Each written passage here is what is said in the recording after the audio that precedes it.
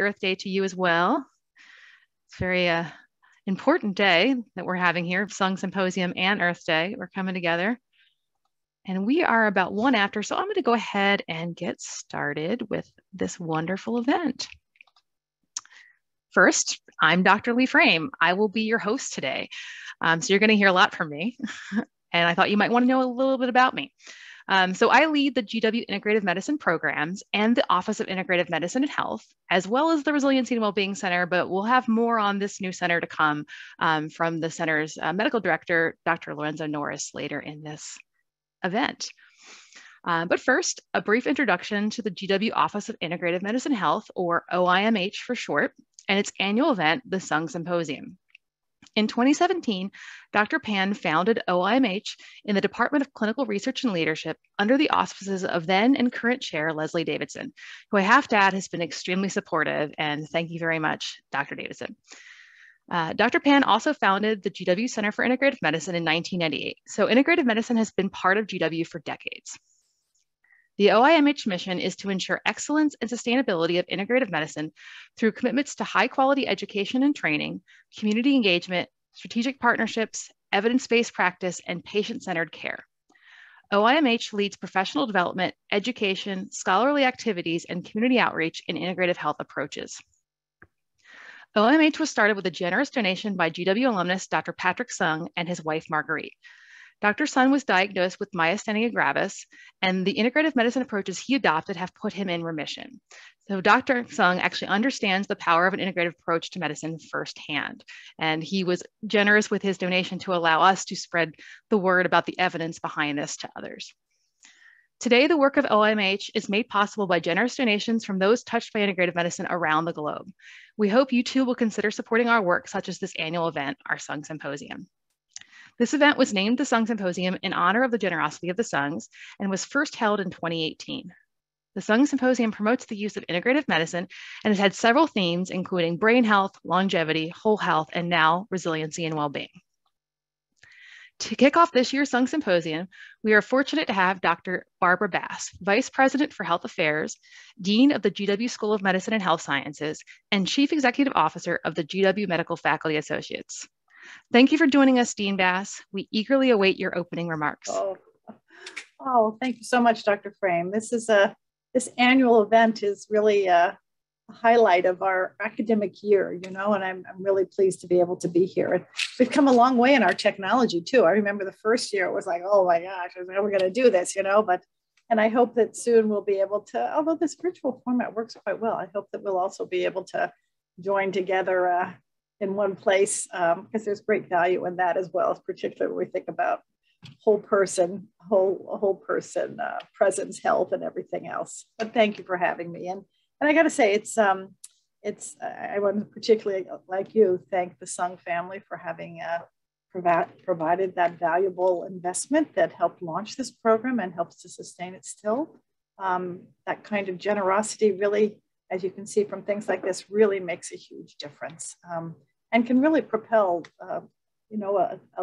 a well-deserved new initiative forward in a way that, sometimes it needs that extra investment. So thank you so much to the Sung family for that. And also thank you to Dr. Pan for his, visionary adoption of this concept of whole person health, and many, many years ago. And I guess as I was looking over some of the programs you've had, I mean, it really is wonderful that this program, this Office of Integrative Medicine, really both educates providers and the public, outreach. It does meaningful research in terms of how best to advance and utilize whole health principles and integrative medicine concepts. And it also, of course, provides information to our public and great awareness of the value that this approach to medicine, to health, I'm going to say to health, not to medicine, but to health, can make. And as I reflect on these last couple of years, one of the things we always say is never let a good disaster, never let a good crisis go to waste. And I think in some respects, the incredible stress that everyone has felt during this last time, this last 2 hard years, which are not quite over yet. I hate to say it, they're not over yet. has really kind of over and over again demonstrated to all of us as providers, as educators, as leaders, as people living their lives that we can't just be fixed by medicine. You know, we really need a different set of tools to keep us healthy and well during these special times. And I would say that may be one area of awareness of the important role that these principles of integrative medicine have been amplified during this time. And so let's don't let that heightened awareness right now slip away. I mean, let's use this as a moment to really embrace these concepts and bring them forward, because I think we've all seen clearly enough that just plain old medicine is not going to keep us well during these last 2 years. So congrats to those of you who have really been on the leadership forefront of advancing this principle of care and the evidence and research and education around it. I'm really, really excited to see that. And then to see this time actually, you know, another point where we don't let a tremendous disaster go to waste was the formation of our Resilience and Wellness Center at GW School of Medicine and Health Science, which serves our entire academic health enterprise. And boy, do we have fantastic leadership in that group with you, Dr. Frame and Dr. Norris, and the team that's been built in there. I think you're going to see the you know, again, sort of the synergistic opportunities that bringing these two programs together, both, you know, really has empowered people to look carefully at their own health, to have greater awareness of their own vulnerabilities and the need to develop strategies and pathways to resilience and good health. So kudos to everyone that's part of these programs that are have been launched and expanded and further developed over many years, and especially these last couple of hard years. So good luck today in this symposium. I'm sure it's going to be fabulous. It's always great. I'm so glad that you do this in the springtime as well. It's a time when we all want to have some resuscitation and rebirth, and couldn't be a better day for it here in Washington, D.C., and better time of year for everyone, I hope. So thank you very much, Dr. Frame, and thank you for our visiting speakers as well, who I know will really provide great insights for the learners that we have gathered with us today. Thank you. Thank you for joining us and for those words. The one thing that really stood out to me is you hit on the word that really speaks to me of empowerment. We're trying to empower people with knowledge and data and research and a better understanding. So I'm glad that comes through. So we will continue on that path of empowerment. And I think everyone is going to feel very empowered after this next speaker. I'm extremely pleased and frankly honored to welcome one of my close colleagues in the field of integrative medicine, Dr. Francoise Adnan. In our field, she actually needs no introduction. She's extremely well known in the field. But just to give you a brief introduction, Francoise is the Chief Whole Health and Wellbeing Officer at University Hospitals Health System in Cleveland, the Director of Connor Whole Health, and the Chair of the Board of Directors at the Academic Consortium Integrative Medicine and Health. I could go on and on about her accomplishments, but Francoise has asked me to keep this brief and give her the extra time to engage us. We are in for a treat, so without further delay, I turn it over to you, Francoise. Thank you so much, Lee, and thank you kindly for those words, but more important for the invitations. And thank you to GW, Office of Integrative Medicine and Health, and of course the GW Resilience and Well-being Center for inviting me. So it's a great pleasure. I decided I have no slide actually for you. I'm going to go wild and do something a little bit different. No need for slide, just having a presentation for you that I hope would be meaningful and impactful.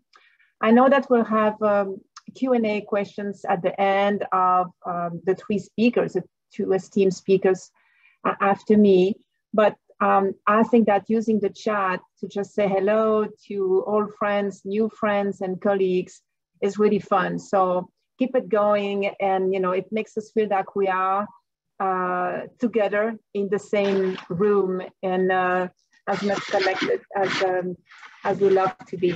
So I like to start my presentation with a short meditation. And, you know, all of us probably run from a busy morning and are now decided to be here with each other.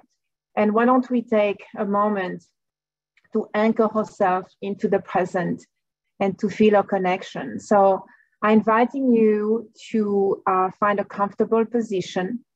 You can use the back of the chair to support you. You can stand up, you can sit straight. Just make sure that you're not distracted by discomfort. And start to pay attention to your breath as it goes in and out your nose. Maybe gently close your eyes, or if you prefer, you can simply look down.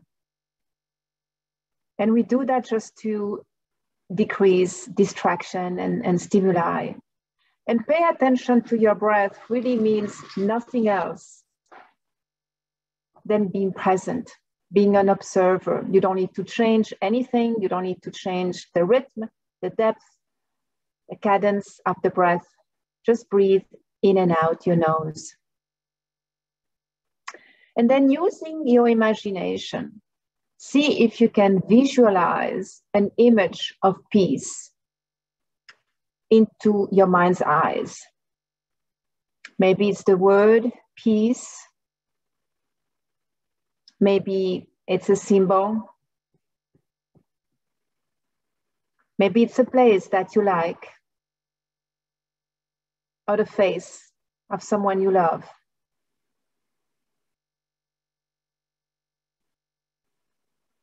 And then repeat silently this simple affirmation as you are breathing in, I am. Breathing out, peaceful and present.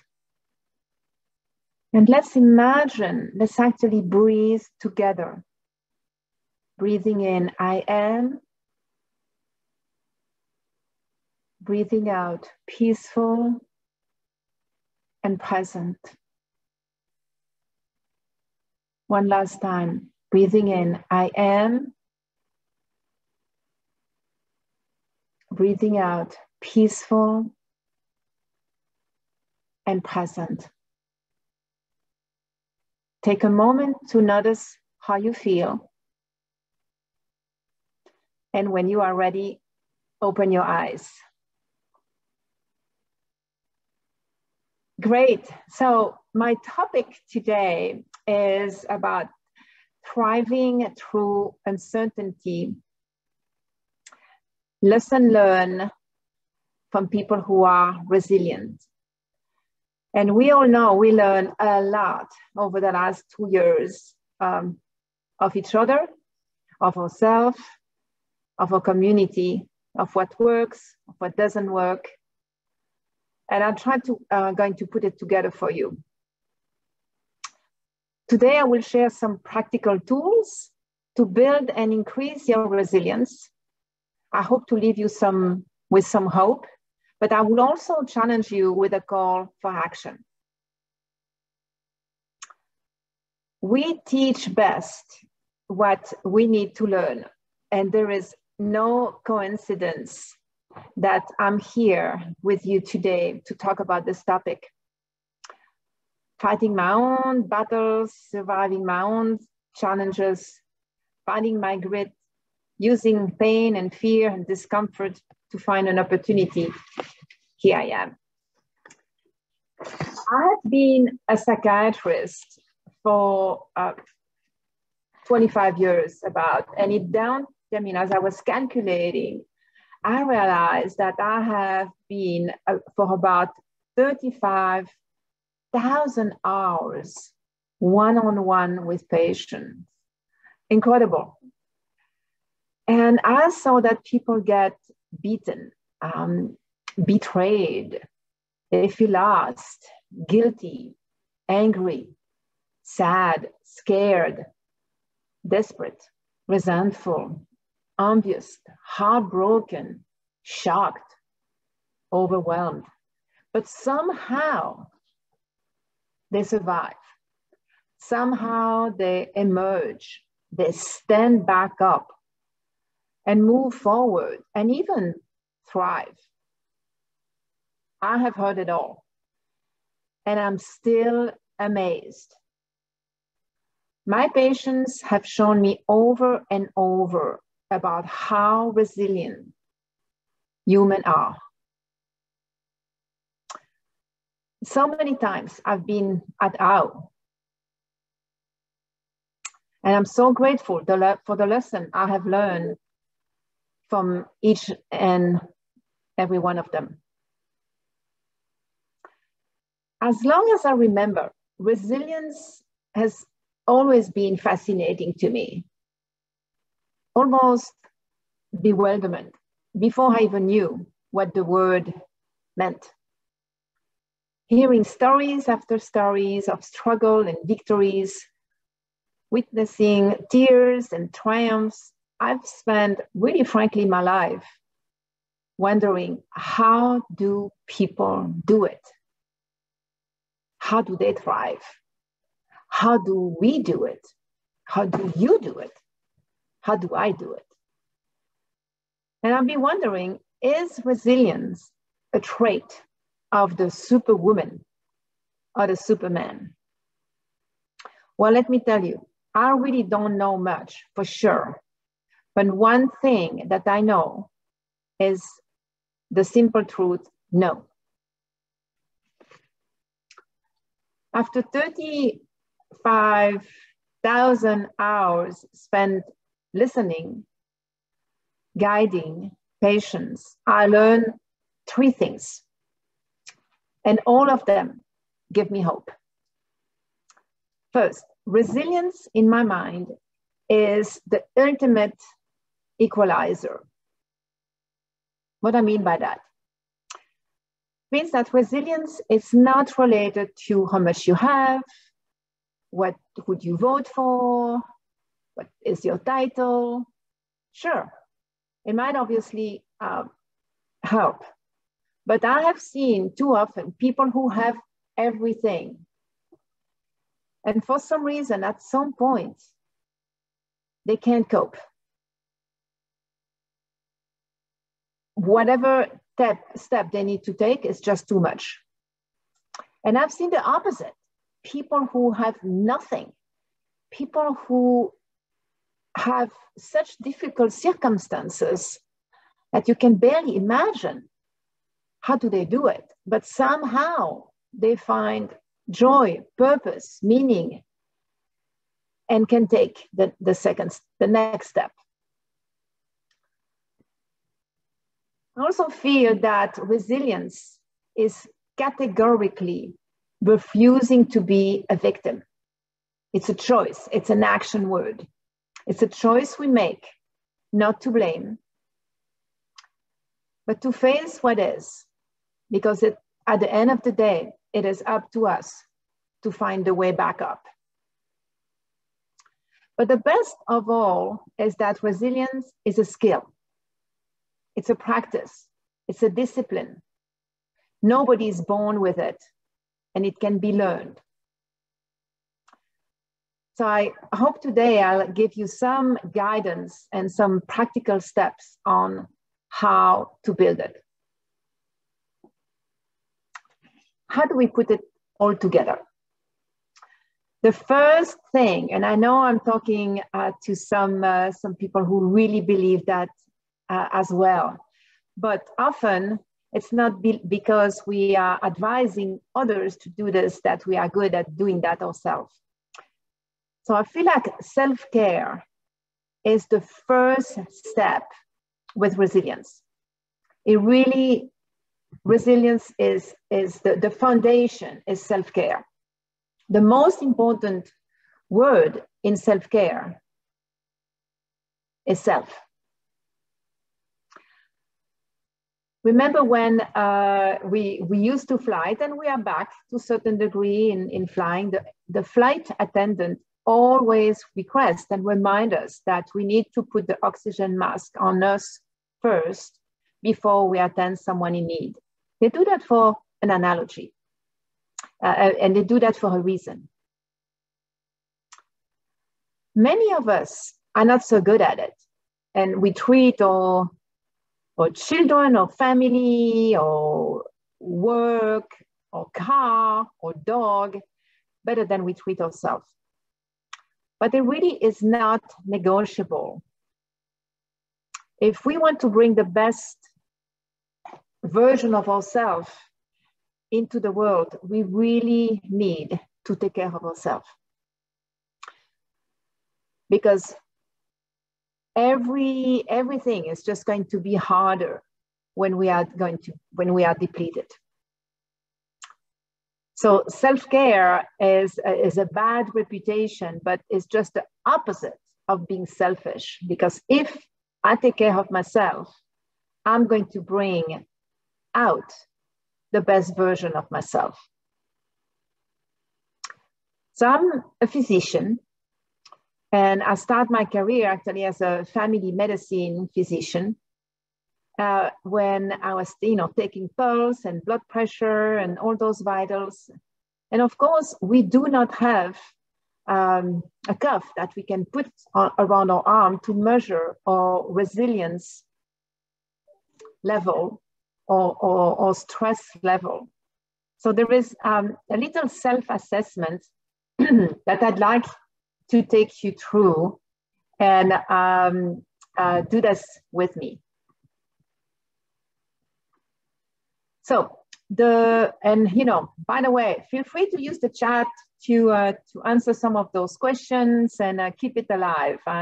We are among friends and colleagues. First questions I'd like you to ask yourself is this.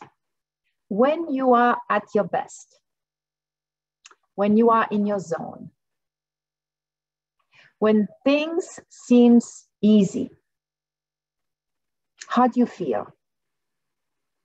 How do you behave? What are you like?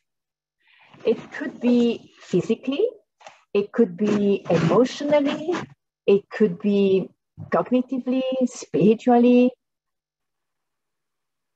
I know that for me, this when I'm at my best, when I feel like I'm in the flow, in the zone, I have a great sense of humor, and it's easy for me to make a decision. Ask yourself the opposite question. When you feel like you cannot take the next step, when you are at your worst, when stress is really taking the best out of you, how do you feel? How do you behave? What are you like? Again, could be physical, could be physically, could be emotionally, spiritually, cognitively. How do you know you're not doing well? For me, when I am at my worst, basically, I am someone I don't like, basically. I am judgmental, I'm critical, I'm cynical, I feel like everybody is so slow, and I take things personally, too sensitive. In short, I really don't like that person, and certainly I'm not effective. Yeah, Lee, you get short temper. Me too, and that's clearly not effective, and certainly not the best version of myself. Awareness is key. Awareness is really, the pillar of emotional intelligence. And without awareness, it's really hard to make changes in ourselves. So, 2 questions, right? Starting with, how are you at your best? How are you at your worst? 2 more questions. What do you know for sure that is always helping you, always give you a little lift?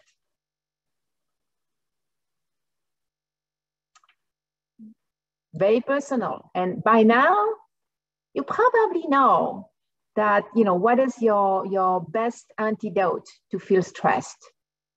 For me, taking a walk and listening to my, some upbeat music. Same questions, but what do you know that always, if you do X, it's going to make you feel worse? Yeah, good answer. Thank you for being participating in this. So what do you know that always making you feel worse? For me, not getting enough sleep is definitely a recipe for disaster. So why is this important? Because this is kind of your feedback loop. If you see, self-care is always important, but if you are at your worst, it's basically an emergency, and you need to even emphasize even more. Now, maybe you have noticed that a lot of us, when we are at our worst, we just do more of what's not helpful to us. This week has been really hectic for me. I was kind of falling short in preparing for this presentation. And yesterday, it would have been so easy to say, you know what, I'm just going to pull, not all night, but working late. And guess what? Then today, I would have arrived exhausted, probably lost my train of thoughts, and completely missing this really, frankly, fantastic opportunity I have to connect with you. So because I'm aware, I use more of what's helpful to me. I went on a walk. I literally dragged myself out of my office, went on a walk, got to bed early, listened this morning to some upbeat music, and somehow, I know that I'm talking about something that I love, and I know I could put it through without spending a few more hours preparing. So again, I can't say enough about the importance to be self-aware, and as it's a required step to manage our stress and as we build our resilience. So when I talk about self-care here, I'm talking really about the basics. I'm talking about healthy nutrition. And to keep it really, really simple. And Lee, you can add, but I said, okay, eat more veggies, more fruits, less sugar. Keep it really, really simple here. Stay hydrated. That the first sign of fatigue is, the first sign of dehydration is fatigue. Move your body. Choose something that you like, because every single step counts. Don't put, unreasonable goal that you're not going to fall through and give you a reason to beat yourself up.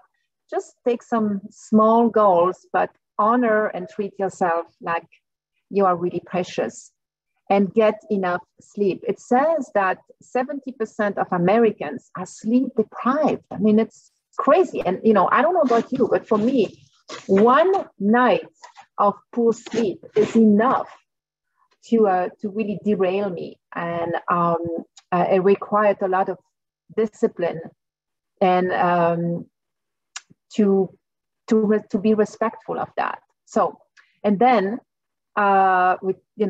we talk about food, nutrition, hydration, movement, sleep, and the last is, of course, find tools to manage your stress. And that tool, it's yours. We ask you, but it's always helping you. So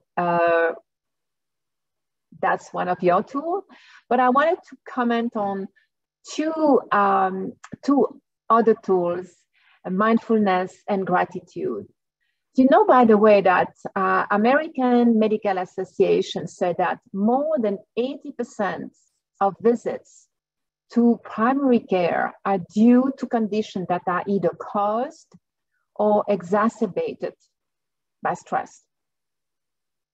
Mark Twain, by the way, I mean, you probably know that quote. He said, I have had a lot of worries in my life, most of which never happened, right? I think we can all relate to that. What a waste of energy. We are literally hijacked by a train of thoughts. We are telling ourselves stories, and then we look for evidence to confirm them. And we become so convinced that the worst is going to happen. One of the antidotes to being hijacked by your train of thoughts is mindfulness. It's the practice, the skill to stay present as an observer. We are not in the past, what we could have done, should have done, would have done. That often leads to regrets and sorrow. And we're not jumping into the future, the to-do list, what might happen, which most of it never does, the to-do list, but that often leads to worries and anxiety. My favorite quote is from Eleanor Roosevelt. She said, "Yesterday is history. Tomorrow is a mystery. Today is a gift." And that's what we call it, the present. Let's take a moment right now to anchor ourselves in the present. I like to use our senses to do that. What you see, what you feel, what you hear, what you smell, what you taste.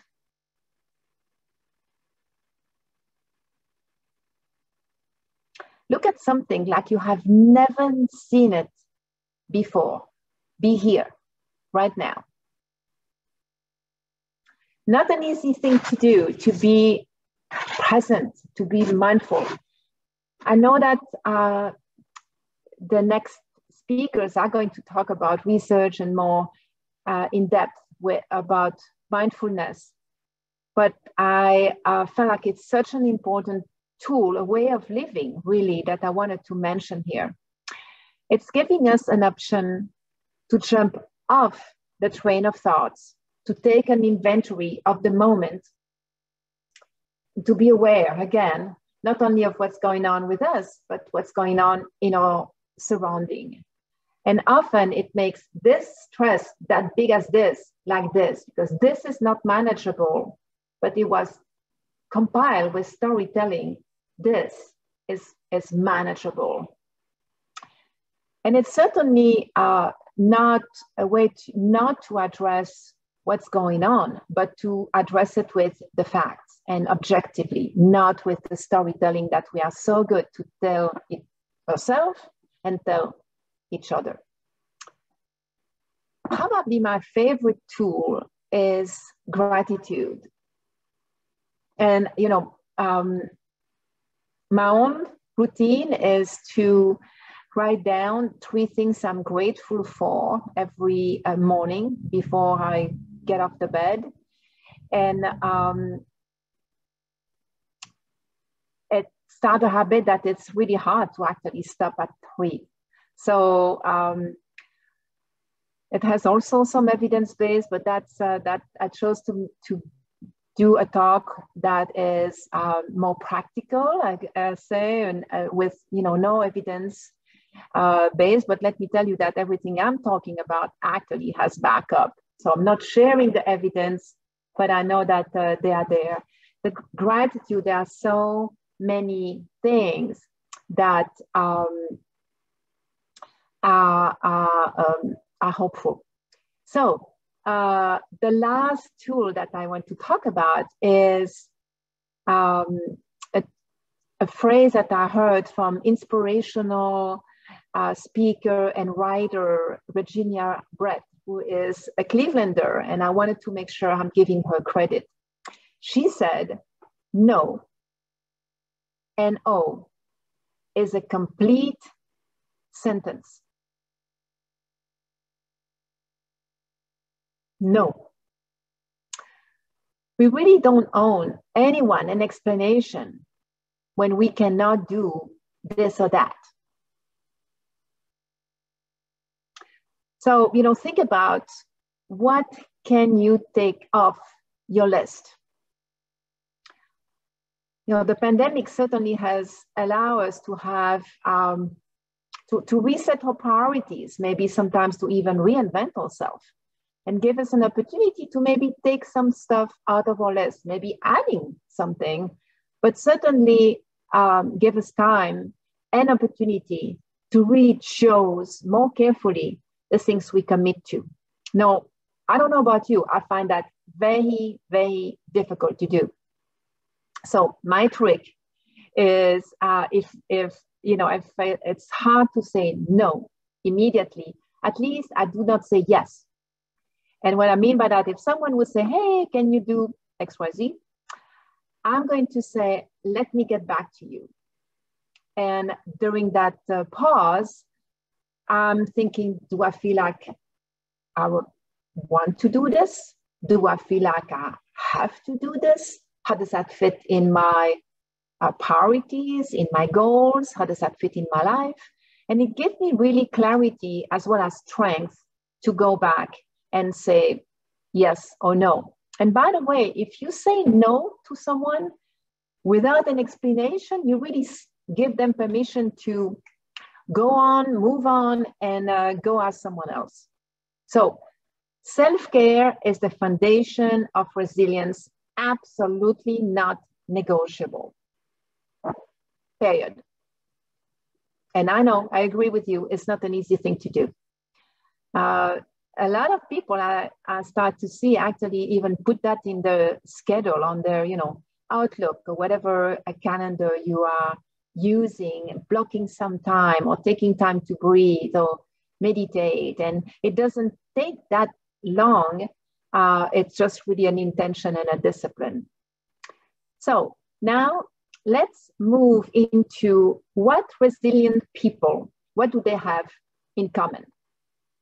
And that's what, what I'm going to share with you is what I read from research as well as hearing from my patients. Yeah, Lee, time to do it. That's good. So, but first, let's even define resilience. Resilience is the ability to bounce back, to adapt, and to recover. It's a practice, it's a set of skills. It's something that all of us can learn and master.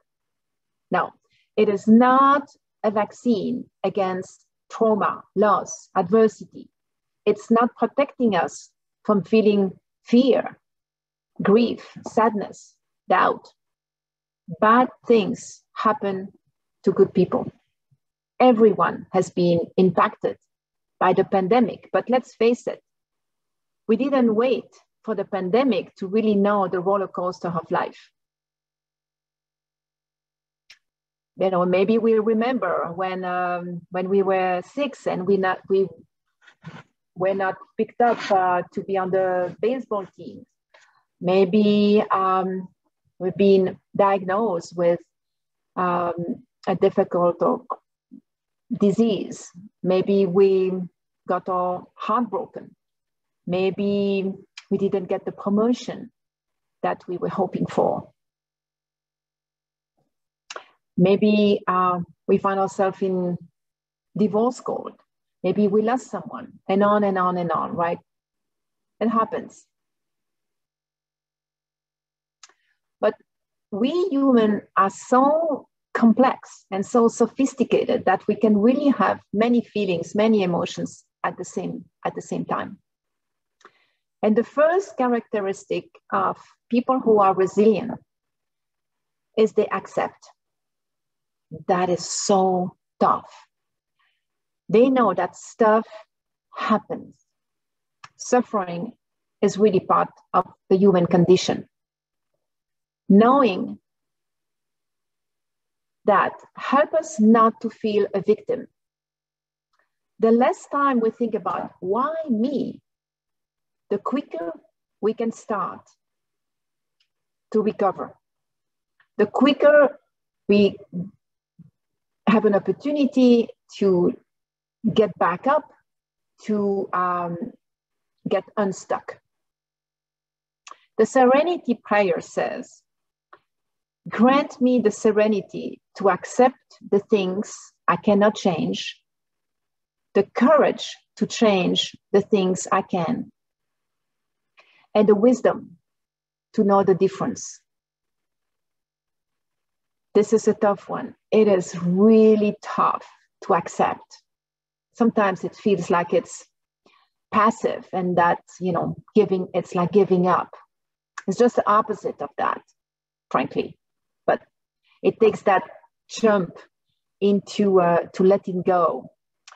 And when we do, it really provides freedom and energy to focus on the solution, to focus on what we have control instead of focusing on what we do not have control. One of my favorite equation is E plus R equal O. E is event plus R response or reaction equal outcome. A lot of the time, we focus on the outcome. The reality is the outcome is not totally on our control. The only thing, and even that is hard, that is on our control is our response. So think about how many times did you get depleted, frustrated, irritated, annoyed, when you really focus on something that you had no control over it. Well, the pandemic was certainly an example, but we have many, many other examples. Something to think about it. Moving forward, by the way, so, this acceptance stuff, moving forward doesn't mean that we forget what happened. It doesn't mean that we don't feel or honor our loss. It means that we are moving forward with the memory, the loss, the pain. Again, we are so complex animals that we can feel many emotions at the same time, grief and joy. I worked at university hospitals in Cleveland, where I had the privilege to serve as the director of the Corner Whole Health, as well as being the chief whole health and well-being officer. I live in healthcare. And I can tell you that nothing is more contagious than emotions. The second trait of people who are resilient is positivity. Positivity is this unstoppable hunt to find what is right. It's not to be optimistic. It's not to pretend everything is great and everything is going to be okay. But it's this intention, this hunt to look for what is right despite it all. It's not easy, again, when we are bombarded constantly by negativity, by the media or the news. Certainly, bad news sells, and the media is daily having a feast at it. So, but it's up to us to protect ourselves and find way to limit that, but also to look, despite being bombarded with negativity, how do we find positivity? Again, it's not about ignoring the problem, but it's making sure that we have an objective observation of the situation and the acknowledgement of what's good. Looking at all sides of the situation and maybe even finding the silver lining. During the last, couple of years, is there a silver lining for you about the pandemic?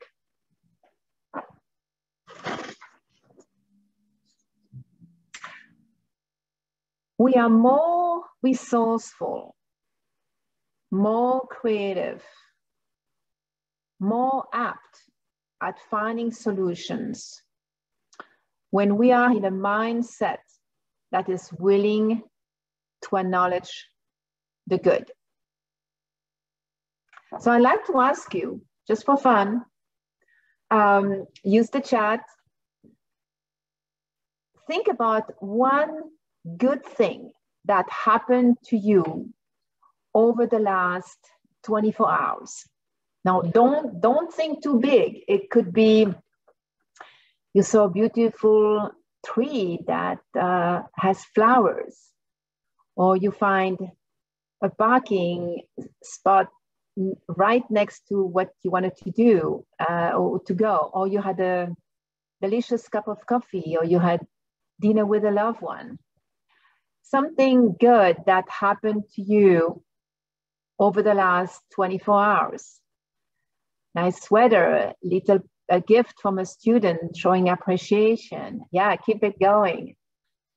I remember leading a psychotherapy group for patients with depression. This is a few years ago, and asking that question. And we know that when people are living depression, it's really hard to think anything good and to feel anything good. And we're going around, lunch with Lorenzo Lenzi, that seems fun, in person, even better. Great, keep it going. And so finally we go in front of, we call him Henry, and Henry took a long time, but eventually he said, I woke up. Certainly beat the alternative. So I start most of my meetings like this at work. And it put us in a different state of mind. I mean, very quickly people smile, giggles, and they feel, because we are, again, human, we are connected with each other. They literally feel the joy, the emotions, the experience of each other. Like when I'm looking at this, I can't help to sleep, enjoying a movie with my partner, working out, going for a walk, having lunch. Yes. All right, awesome. So nothing is more contagious than emotions. And, how do you cultivate that hunt for yourself and also encourage others to do the same? And, maybe again, that's one way to share your meeting, or also we read testimonials, right? And that from patients, and that always give, lift the mood. And especially if it's a difficult meeting, it's even more important because it's literally put us in a state of mind where we are simply more resourceful and more creative. So the last characteristic of people who are resilient after having the ability to accept and then be positive is a sense of purpose, of meaning. One of the most read book in history is Man's Searching for Meaning by Viktor Frankl. Dr. Frankl was a Jewish psychiatrist who survived being a prisoner, camp prisoner during World War II. Everyone should read this book, probably more than once. He really talk about resilience and survival through meaning. So I'm inviting you to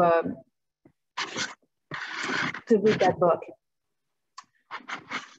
One of my favorite songs is the song I Will Survive. And she said, as long as I have love to give, I will survive. I have all my life to live, all my love to give, I will survive.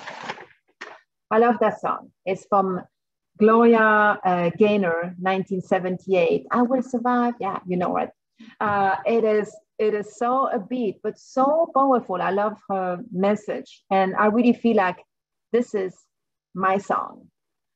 I have an important job, a fancy title, a good income. But at the end of the day, what really, really matters to me is connections. And it's love with a big L word. So I believe that the meaning of my life is to love and to be loved.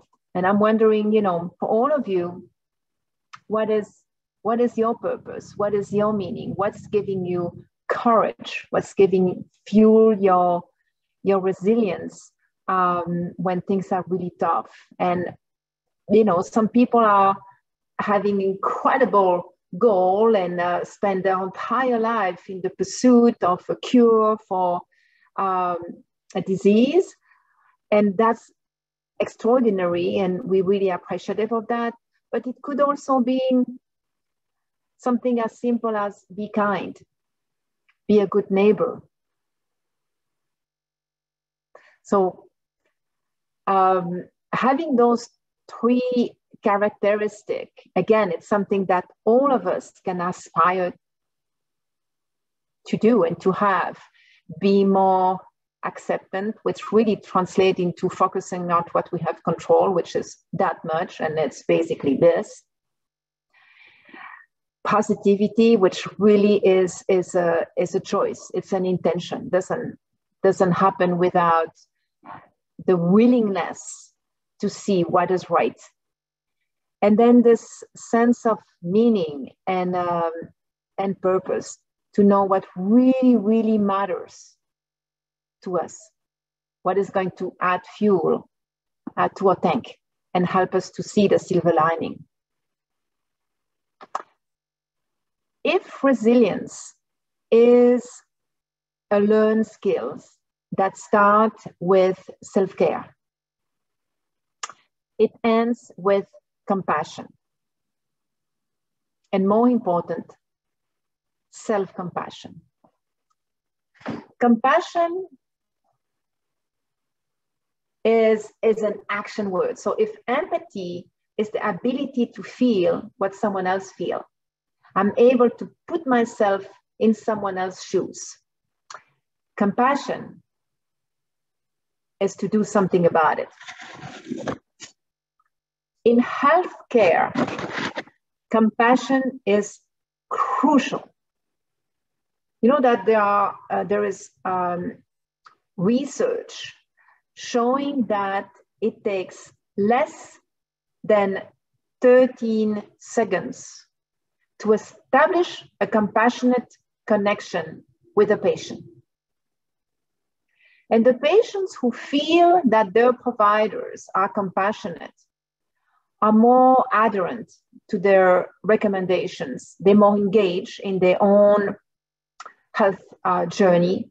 They feel more empowered and therefore more equipped to deal with what is and take charge of their health and report a more beneficial and pleasant patient experience. But what's more surprising is that providers, clinicians who are compassionate experience less burnout and report less, report a greater resilience. So being compassionate really doesn't take time, seconds. It's as simple as being an active listener, offering a smile, a hand, suspend judgment. I give you an example, personal example, that was frankly life-changing for me. It was on a Tuesday morning in 1992. I remember like it was yesterday. I was an intern at the Cleveland Clinic. And I just came out of my call, barely slept for 36 hours, and I'm rounding with my attending, Dr. Vos. Very scary, Dr. Voss, by the way. And we run all the interns and the residents and the fellows and the faculty, and like in the movie. And we are arriving to the patient that I am presenting. And she is a 22 years old woman hospitalized for endocarditis, infection of the heart, following secondary to IV drug use. She's the mother of 5 kids from 4 different fathers, and she kept me up most nights.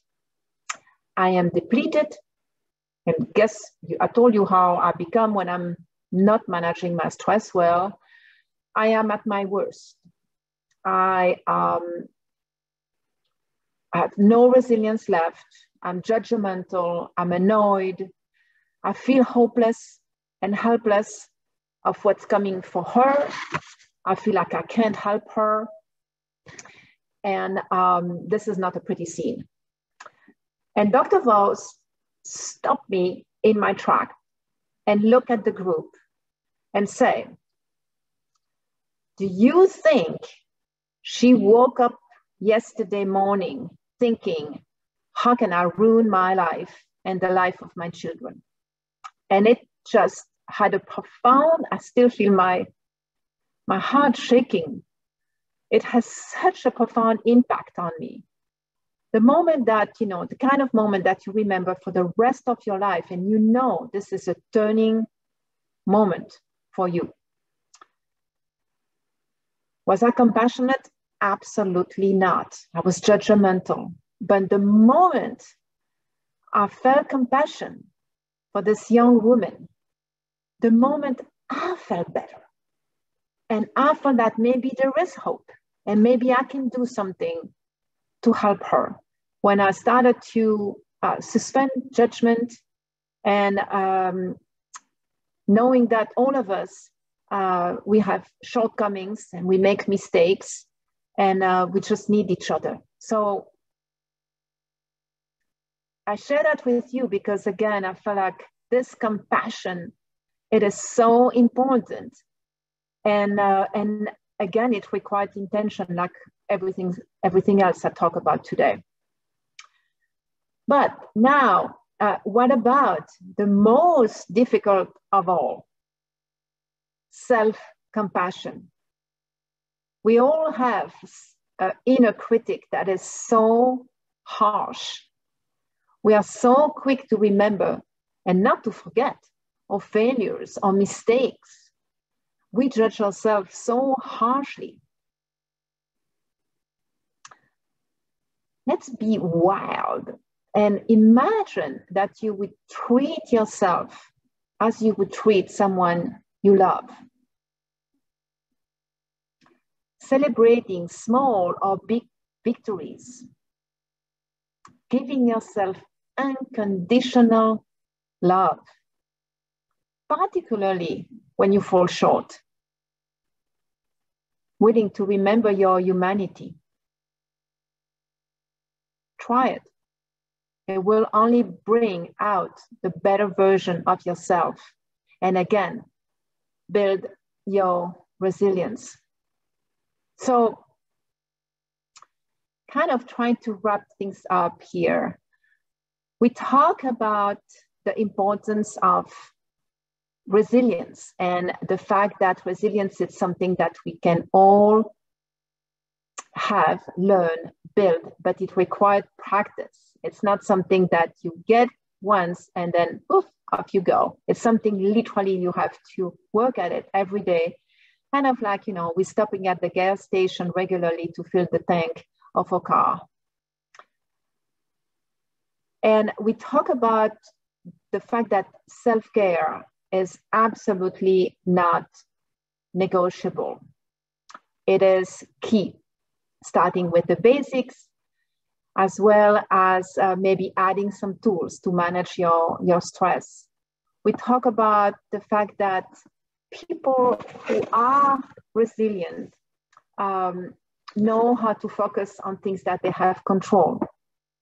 They accept, and accept, I think, is a very active word. It's not passive. requires, you know, it's not an easy thing to do, but it's the opposite of being passive. We talk about positivity, and then we talk about how important it is to find meaning and have a purpose and know what matters to us, what matters to each other. And then we wrap up with the need to be compassionate with each other, because it actually feeds us. You know, again, people, physicians and clinicians who are compassionate have less. Oh yeah, I want to emphasize that because maybe I didn't say it clearly.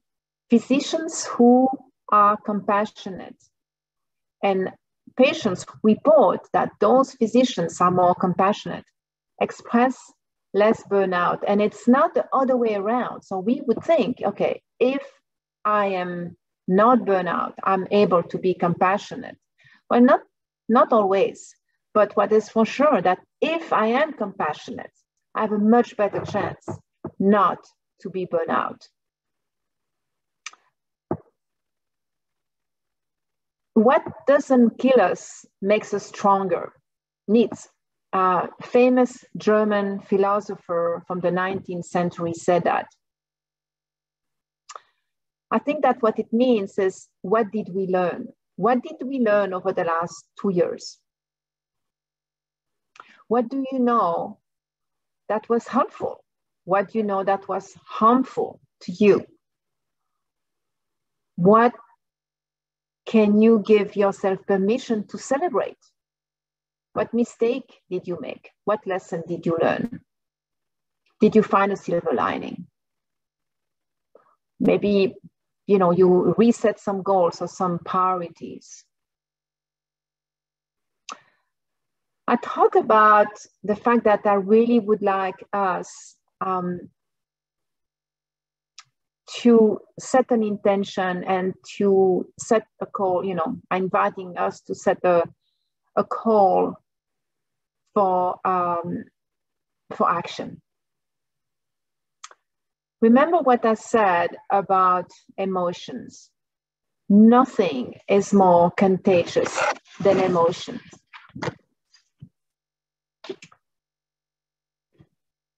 So what about if, you know, after today, and I know we're going to learn a lot from the next two speakers, you know, and the GW continue to do amazing programming on that specific topic. What about if we work collectively on our resilience? And we not only survive, but we thrive despite it all, despite all the things we went through over the last 2 years. And if it was only the pandemic, but let's face it, we had so much more: climate change and war and social distress and politics and on and on and on. So we can wait. We know what do we decide to do together, individually for sure. But since, you know, I suspect that all of us here are givers, what can we do together to really impact our environment and each other? Something that I'd love for us to continue to reflect during this afternoon, and keep at it. Certainly doesn't stop by 5 o'clock this Friday. You know, what is the tool, the tip, the practice that we are willing to commit? Maybe a simple, you know, single steps. Maybe it's we're going to practice gratitude for the next week. Maybe it's positivity. Maybe it's to smile more. What is it? What is one step that you are going to you're willing to commit to make your world a better place? But if your world is a better place, we all will benefit from that. So I'm going to the end of my presentation, it's been really a great pleasure to be with you this afternoon. I am very much looking forward to see you all in a couple of hours for questions, and I'll be on the chat with you for the next couple of hours. So Lee, again, big thank you. So appreciated to be with you this afternoon, and waiting for the rest of the day to continue our dialogue. Well, thank you so much. That was really, really wonderful, as I knew it would be. And there's a lot for us to chew on, but I think it really also sets the stage for everyone else who's going to come behind you, who will dive in a little bit deeper. And then I hope everyone's thinking about questions for that panel discussion. You can put them in the Q&A feature now, or as they come to you. You can also put them in the chat, but I'd prefer you not do that because it makes it a little more difficult for me to keep them organized, but I will pull what I can. And then I just want to say that I am also really excited about the next speaker, and I will turn this over to my partner for the integrative medicine programs and the founder of the programs, Dr. Andrew Heyman.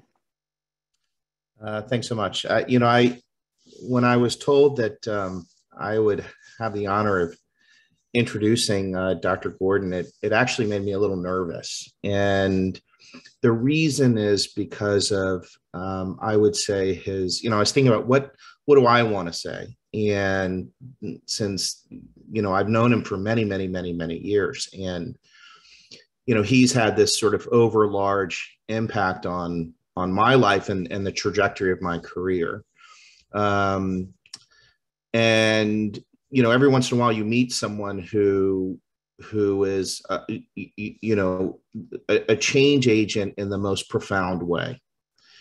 It's certainly not an overstatement to say Dr. Gordon is not only sort of a founder of the field in general, but someone who's had the ability to imprint his vision on so many people in so many areas of healthcare, and certainly I'm one of those. And he might not realize the degree to which he's had that impact on my life, and I'm sure there are many people out there like me who, were fully inspired by him. And I have his bio here, and it feels very narrow to me, and I'll read parts of it, and I want to fill some other gaps as well that people might not know very much about him. So, Dr. Gordon is Harvard trained. He's a psychiatrist, and of course he's internationally recognized, especially in his work in self-awareness and self-care and group support.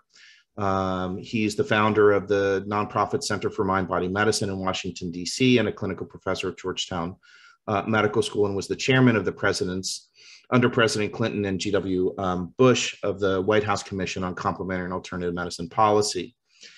It was in 1991 that he founded the Center for Mind-Body Medicine, and the orientation was to create a healing community and a community of healers to make self-awareness, self-care, and group support central to all of healthcare and to training of healthcare professionals and the education of children.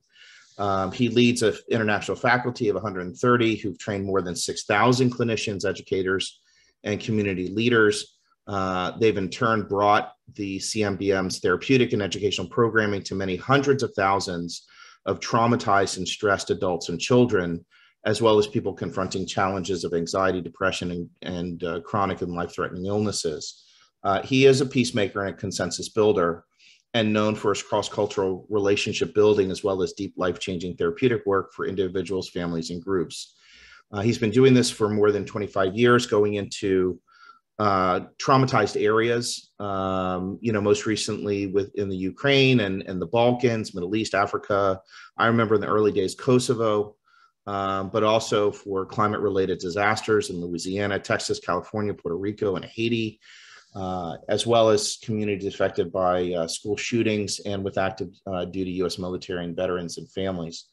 More recently, over the past 3 years, he's done some work with the Lakota tribe and with tribal elders, teachers, and clinicians in the Pine Ridge Indian reservations in South Dakota to create a program that's married mind-body medicine to traditional Lakota healing and has been able to stem the tide of youth suicide. His latest book, The Transformation, Discovering Wholeness and Healing After Trauma, helps us understand that trauma will come sooner or later to all of us. And trauma, he explains, is a human experience as opposed to a pathological anomaly. Nobel Peace Prize laureate Archbishop Desmond Tutu has said of Dr. Gordon, "You're really amazing, and we give great thanks to God for the remarkable work you're doing in so many places where God's children are hurting." And I certainly couldn't echo that any more. I think back to his early work. Actually, believe it or not, he wrote several books on cults. Do you remember that, Dr. Gordon, in the early days, funded to identify how individuals would sort of succumb, in a sense, to, you know, kind of a group think, and then offer a pathway out of that. But I also think back to your work with another mentor of mine who also had a profound impact, Dr. Max Heyrick. And this was the great insight for me was the role that loving kindness and compassion and mindfulness and traditional healing methods would intersect around social consciousness and social change for those groups that are marginalized, whether it was the civil rights movement, the reaction to the Vietnam War, the women's movement, the holistic health movement. I don't think people understand the degree to which Dr. Gordon's imprint across many different parts of society in our country has been present in ways that are sort of deep and profound. In addition to that, sort of the influence that he's had on my life, where he showed me that even in the most broken of individuals, the most powerful interventions are often the most simple and ones that are right at our disposal. And he showed me the role that these interventions can play in at-risk groups and in marginalized groups, in the hardest to reach areas of Washington, D.C., for example. And that's where I started my work with him in 1994 and 95. And to show me that despite the powerful nature of drugs and surgery, the role of self-care and mindfulness and community and compassion can play in a really powerful way. So I'm deeply grateful that you're here with us today.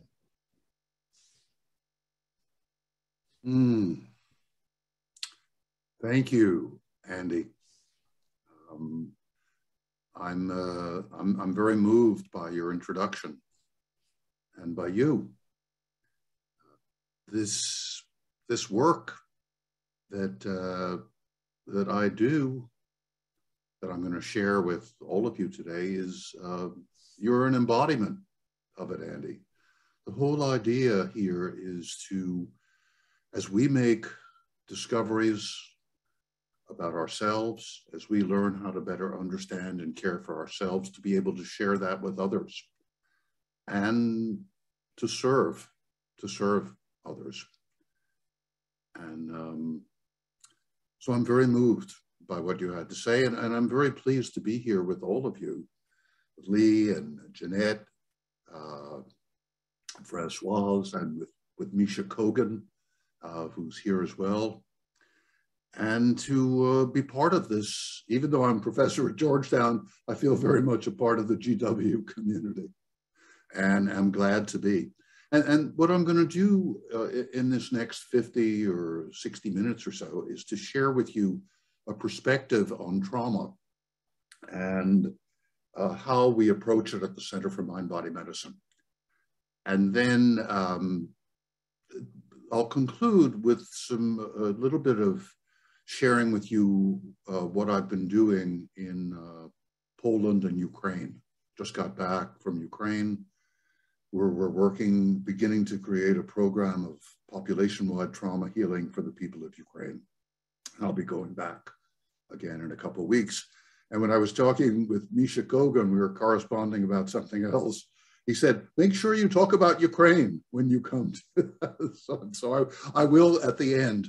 But I think what Andy said is so beautiful, because what we're talking about is a way of being and learning and serving that any of us can do, and that we can share with others, and that as we share it with them, we're also, that's our work. The work that I do, and I believe in one way or another, the work that all of us do is all about service. And it's about service without self-righteousness. It's about service without dogma. It's about service with love and compassion and intelligence and discrimination. So let me give you a talk, and then along with the others, I'll be happy at the end to come back and respond to questions. So Catherine Fleischer is helping me. If I get Catherine, I think you may need you to get me started on this presentation, because I can't see the slides coming up yet.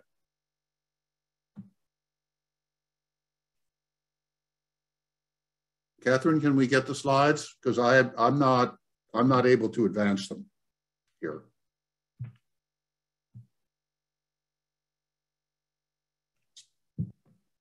Okay, well, I don't know. Catherine, are you there? All right, I'm going to have to communicate with her somehow. But I think what I'll do is, while I'm waiting for her to help, I'm going to do something a little bit out of order. I'm going to teach you a technique that I was going to teach a little bit later on, but one for which I don't need a slide, and one that's perfectly appropriate now. I don't know how many of you get frustrated by technology. Lee, what about you? Me too. There are a few things on the planet that get me quite as wound up as when technology doesn't work. Partly because I'm so ignorant and haven't learned very much about it. And one of the things that I've found is that everything that we teach when we talk about mindfulness or meditation or mind-body medicine, it's very, very practical. And one of the arenas in which I really need to practice relaxation and awareness is when I'm contending with technological difficulties. So I'm going to teach you a technique that's fundamental to the work we do at the Center for Mind-Body Medicine. And it's called soft belly breathing.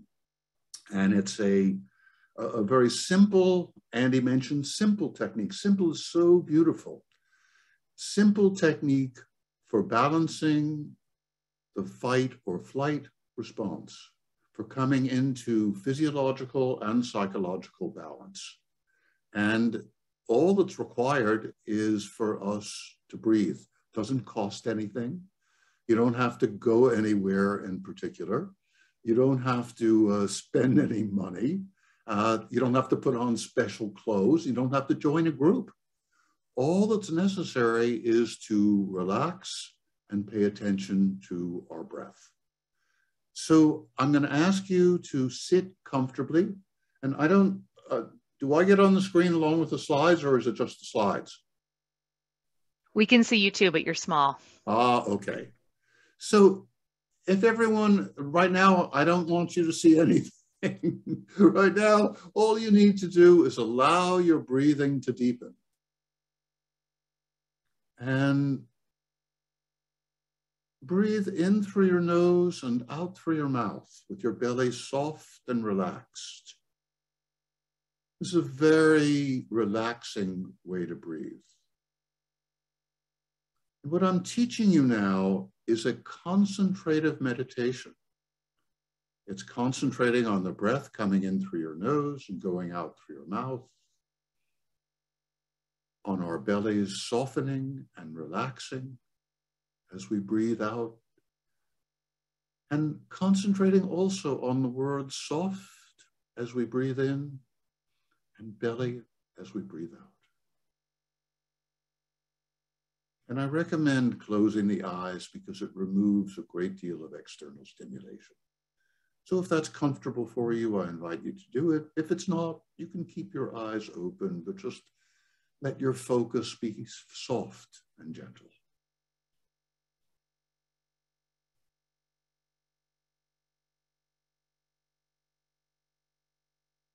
Breathing slowly and deeply like this, in through the nose and out through the mouth, with belly soft and relaxed. More air goes to the bottom of our lungs, where there's better oxygen exchange. And oxygen, as you know, feeds all the organs and all the cells in our bodies. So as more oxygen enters our bloodstream, because we're breathing slowly and deeply, and more air is coming to the bottom of our lungs, we're feeding all the organs and cells in our bodies.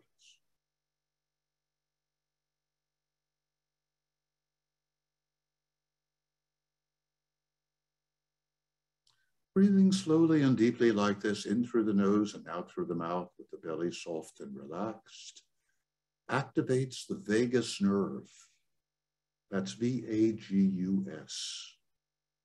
Vagus means wandering in Latin. And this big nerve wanders up from our belly, through our chest, back to our central nervous system, to our brains. When we activate the vagus nerve by slow, deep, soft belly breathing, we lower blood pressure, slow heart rate, relax the big muscles in our bodies, and improve our digestion.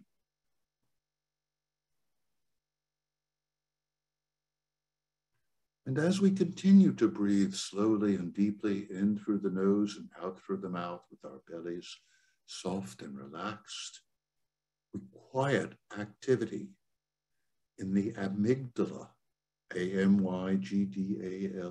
a center of fear and anger in our emotional brain. So breathing slowly and deeply like this, in through the nose and out through the mouth, with the belly soft and relaxed, is the antidote to the fear and anger, to the hypervigilance and tension of the fight or flight response.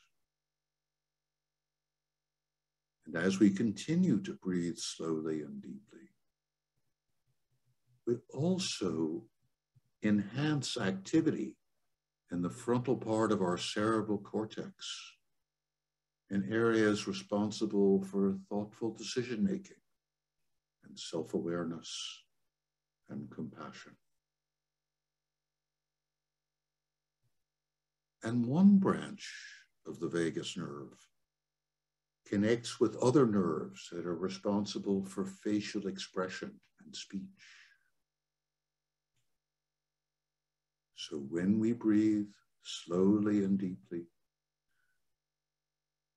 in through the nose and out through the mouth, and keep on breathing like this with our bellies soft and relaxed, we're quieting our bodies, calming the fear and anger in our minds, enhancing our capacity to think clearly and be self-aware, opening the doors to compassion for ourselves and others, and enabling ourselves to tune into other people's facial expressions in their speech so that we can bond with them. All this from slow, deep, soft belly breathing.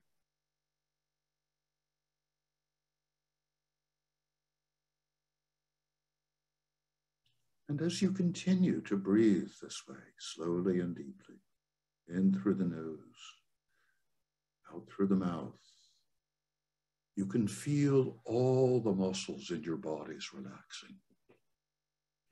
So feel that now. Feel the muscles in your belly and your pelvis and your buttocks relaxing as you exhale.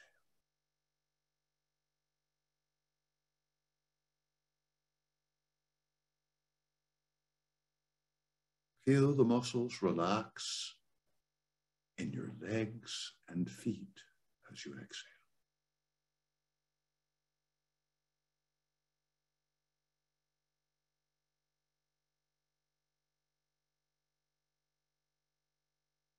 Feel the relaxation now all up and down your spine. Let those muscles go as you exhale.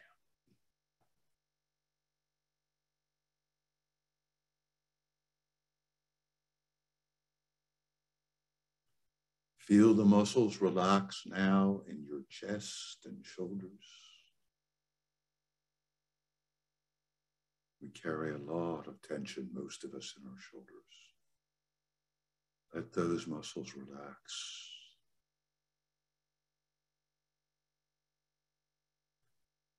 Feel the relaxation in your arms and hands.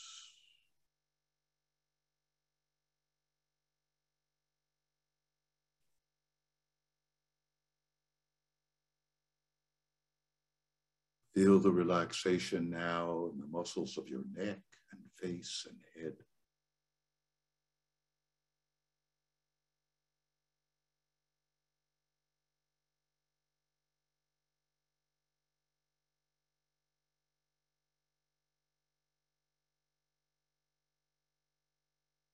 Feel your whole body relax with each exhalation.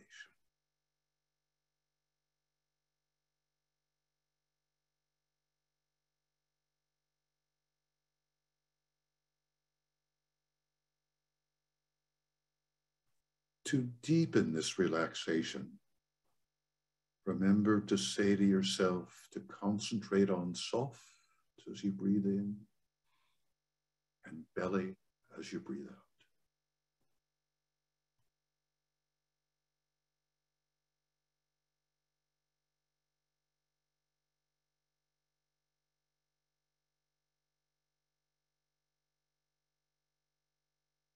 If thoughts come, let them come.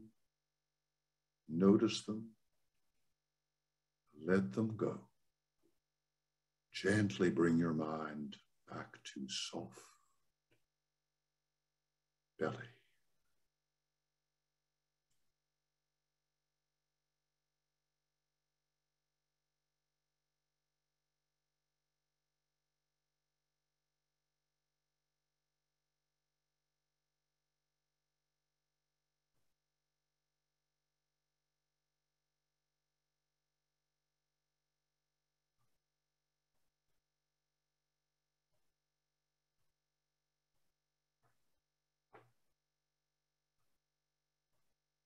Just a few more slow, deep, soft belly breaths.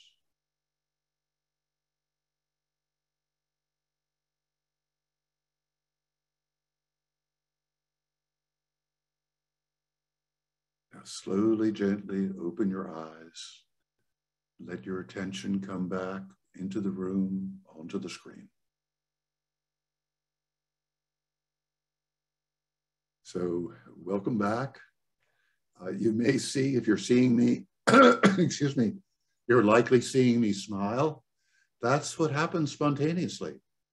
As I come into this relaxed state after a few minutes, maybe we did this for 10 or 12 minutes, a smile often just comes onto my face. It's kind of like my mind body, my being is pleased with itself, pleased with simply being and breathing.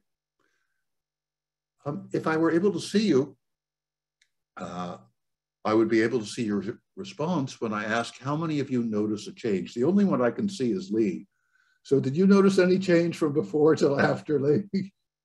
Oh, it's like night and day. And I also spontaneously smile at the end as well. That's beautiful. So, you know, this technique is simple and very, very potent. In any group that I've worked with, including in very difficult situations, including sometimes in the middle of a war, 70, 80, 90% of people notice a change. And that's very important. It's important because it is giving us the message, you can make a difference in how you feel. When we have been traumatized, when we're depressed, when we're dealing with chronic illness of any kind, there is a tendency, if not a likelihood, that we're going to feel at least somewhat hopeless and helpless. It's been going on so long. I don't know if I can make a change. I don't know if it's ever going to change. Simply doing soft belly breathing gives us the message, change is possible. I can make it happen. It's not about anybody preaching to you. not even about reading the research, although that's helpful. It's your own experience that's telling you that there is some control. And even in the middle of a war, you may not be able to stop the bombs from falling or the homes from being destroyed, but you can at least have some control over how you react, how you respond. And as you feel that sense of control, it becomes easier to deal with even extremely difficult situations. And the way our mind works, the message is not only that we're not helpless, that we can help ourselves, but we're not hopeless, because if we can make one change, the mind understands that other change is also possible. So this is a beautiful technique. There are on the Center for Mind-Body Medicine website. You can take a look at it. I teach it. The script for it is there in my book, Transforming Trauma. So simple to use. We did it 10 or 12 minutes now. We use soft belly breathing at the beginning of all our meetings at the Center for Mind-Body Medicine, and usually at the end, to begin, let go of what's been happening, to come into the present moment, and then when we're getting ready to leave, to let go of where we have been and be ready for what's next. So what's next now is I think I'm going to be able to show you some slides. Fantastic. Thank you. Thanks, Catherine. This is a little bit about the Center for Mind-Body Medicine. And again, is there a way we can make these slides available to people if they'd like them?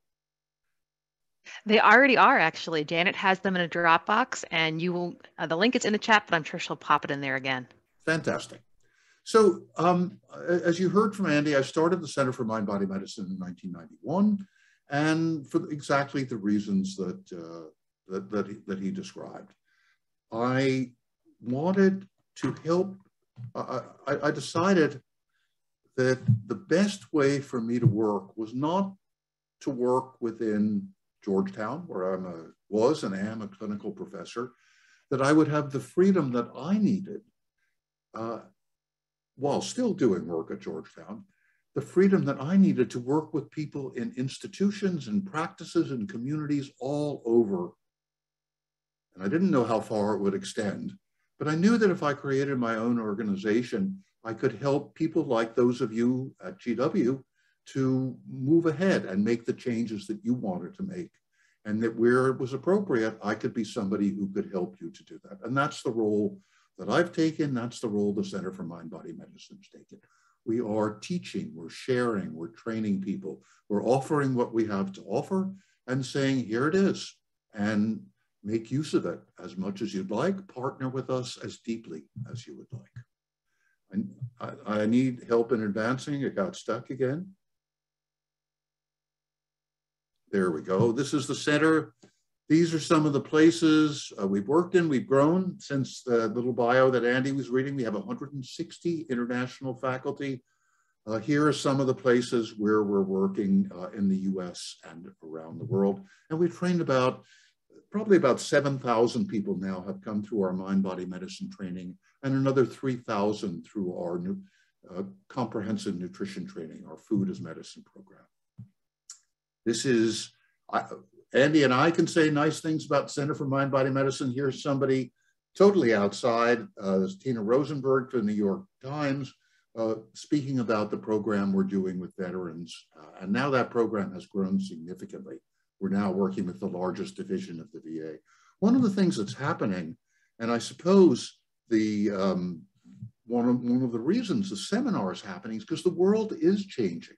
That more and more people and more health professionals are realizing we need something more. We need to shift the way we're doing things. We need to focus more on self-care and mutual support. We need to reach out and include the healing methods of other people, of indigenous people, as well as some of the high classical systems of medicine like Indian Ayurveda and traditional Chinese medicine. So we're in a larger world now. And the medicine for trauma that we're sharing, which I'll come to in a little bit, is not just in this spirit of expanding what medicine is about. We're both expanding, but we're also returning to our roots. The word radical it means from the roots. And we're going back to the roots of medicine in the systems of indigenous people. And there was an understanding, and there still is an understanding among indigenous people. Of course, you have to treat an illness or a physical trauma or distress as it arises. And yes, that's the first level. That's the first level of healing. The next level is going to the causes, going to whether they're nutritional or exercise or whatever the social causes, economic causes, looking at the causes. And the highest level of our profession, of our vocation, of our calling, is to help ourselves and other people live in harmony with our nature and with the natural, social, and spiritual world. So it's more than prescribing drugs. It's more even than doing preventive medicine. Perhaps we can think of it as the true public health, the health for all the people. This is a quote that's been important to me from Franz Kafka, who was a great Czech writer. He wrote in German and lived over 100 years ago and lived through the First World War and knew suffering, personal suffering, collective suffering. And he said, with such wisdom, you can hold yourself back from the sufferings of the world. That is something you're free to do, and it accords with your nature. But perhaps this very holding back is the one suffering you could avoid. I want to make a little correction to my teacher, Franz Kafka. I don't know if that's our nature. Kafka got kind of cynical, understandably, if you knew how he grew up and the world he lived in. I'm not sure. I think it accords with our practice and with our social ideas that we should hold ourselves back from suffering. But in fact, what I have found, what I continue to find, is that when I allow myself to experience the suffering that is mine, and when I allow myself to respond with an open heart to the suffering of others, I relieve my suffering. Avoidance doesn't do it. Suppressing, pretending it's not there, it all comes back. All comes back later on. We do that to protect ourselves, but we don't do that to heal ourselves. To heal ourselves, we need to allow ourselves to experience the suffering that comes to us, not the unnecessary suffering, but the true pain that's really there. And then to allow ourselves to be present with others, to be available to others who are also suffering. So trauma. Trauma is a word that has become very widely used. And I think basically it's a good thing because we need to pay attention to trauma, to the injury, to body, mind, and spirit. It's a Greek word that means injury. To the body, mind, and spirit. The trauma that will come to all of us. None of us is immune. Up till fairly recently, we've had the idea that trauma, that only comes to those other people, combatants or civilians in the middle of a war, people with the most horrific childhoods. In fact, it's not true. Trauma is a part of human life. It may come early in life if we have a congenital abnormality, if there's a lot of sickness, if we're not properly cared for, if our parents are poor or our neighborhood is violent. If it doesn't come then, it may well come in young adulthood or midlife as we suffer disappointments and losses of meaningful relationships or disappointments in our career or death of parents or grandparents. And if it doesn't come then, it will surely come as we grow old and become physically frail and face inevitable losses and our inevitable death. It's a part of life. Now, major causes are here. These are some of the ones that are most obvious of trauma. You can read this for yourself at your leisure. One way to think about the consequences of trauma is that the human organism, as it grows and develops, it becomes both more complex and more capable of specialization. And if you think of yourself growing up and coming into your late teens and 20s, you know, you're able to deal with much more. You sort of, you know, you wrap your arms around more, and you can think things through more clearly. And you can respond with more parts of yourself and your own history. You're becoming more complex. That's part of the process of development. And also you can focus in a way you may never have been able to before. When trauma comes, it disrupts that process of growth and development. And it disrupts it in two ways. One is it can create chaos, agitation, fearfulness, difficulty focusing, difficulty concentrating, just uneasiness, or it can shut us down and keep us from moving forward. And sometimes, often enough, it does both. We're working with the New York City firefighters after 9/11, and you may remember or have read that over 300 firefighters died in 9/11. And all the firefighters looked at each other as brothers and sisters. Weren't too many sisters at that time, but they were part of the family as well. So when those 300, and they happened to be all guys, when they died, it was like brothers had died.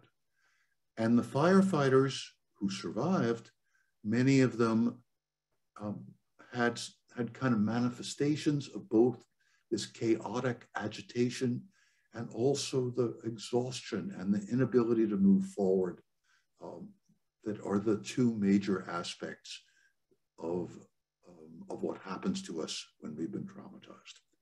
Post-traumatic stress disorder, psychiatric diagnosis, that I'd like to think of in this context, that in post-traumatic stress, or the disorder, which means the symptoms of post-traumatic stress, coupled with an inability to function normally. The fight or flight response that is meant to protect us from a predator that we owe to our vertebrate ancestors. It's there, all vertebrates have fight or flight response. It continues, either because the trauma is continuing, as it has through the COVID pandemic. I don't know how many people, just about everybody I know, has experienced some trauma from the pandemic and has experienced some agitation, some more difficulty sleeping, some difficulty focusing, maybe more irritable with the kids, or kids more impatient with their parents. And many, many people have also had that frozen, shut down feeling that is also at its base a life-saving mechanism, playing possum, for example. It's a way to preserve oneself from a predator who you hope will ignore you. That's a little bit of a projection or teleology onto animals. I don't know if they're hoping or not, but they have responses that do protect themselves, like the mouse if your pet cat catches mice and the cat's carrying around the mouse in its mouth, the mouse will be kind of slumped over. It may be slumped over because it's dead, but it may also be slumped over because it's gone into a freeze response. It's shut down. And what happens, and I've watched this, I used to live on a farm with a bunch of cats. Cat will put the mouse down, and if the mouse is still alive, she'll shake herself off, run off to the mouse hole. She was in freeze response. It came quickly and left quickly. Fight or flight also comes quickly and leaves quickly. The gazelle at the watering hole, and the lion comes and chases. If she gets away, 3 minutes later, she's happily grazing. When we have been traumatized and the trauma is not resolved, fight or flight and freeze persist, and they shut us down. They inhibit us. They make us agitated, make us anxious, hypervigilant. All of these things come. So the work of trauma healing begins with creating antidotes to both fight or flight and freeze response. And here's a picture. These are kids, high school students at Marjorie Stoneman Douglas High School in Parkland, Florida, where they suffered the trauma of a school shooting that killed 17 people, 14 students and three staff. And they're doing soft belly breathing. And incidentally, we're training these young people to use mind-body medicine with adults and with people their age and with people who are younger. So they are now leading mind-body skills groups and sharing these skills in classrooms and with other students and with their parents. Another way to think about trauma and post-traumatic stress disorder is that it's a kind of fixation. We're stuck. Even if the trauma has passed, as with the firefighters whom I described, or with these kids, they're still replaying in nightmares, in flashbacks, the trauma that they have experienced. So trauma is a kind of fixation. And meditation, what meditation does is it dissolves that fixation. It unsticks us. It allows us to move into the moment, allows us to be present and to move forward. So that the nightmares and the flashbacks, even when they happen, they no longer have the capacity to drag us back for the rest of the day into that distressed state. We see them as we wake, we learn to relax with them. And the more we use techniques like soft belly breathing, the more able we are to free ourselves from the consequences of trauma. So I've said it here already. Post-traumatic stress disorder, post-traumatic stress is a mixed picture, and prolonged fight or flight and prolonged freezing. So agitation, feeling overwhelmed, intrusive thoughts, nightmares, all of those things come. As I said, trauma healing begins with restoring psychological and physiological balance. And here are some kids in Haiti where we've been working since 2010, since the earthquake. And there's their teacher in the front of the room, getting them to do an active, expressive meditation. These kids, they crack me up. One of the things about doing this work, and I just want to say this to all of you, is the work you do should be a joy. So the work, you know, whatever it is, whether you're a surgeon or you're a psychotherapist or you're a licensed practical nurse, whatever you are, it should be a work that is joyful for you.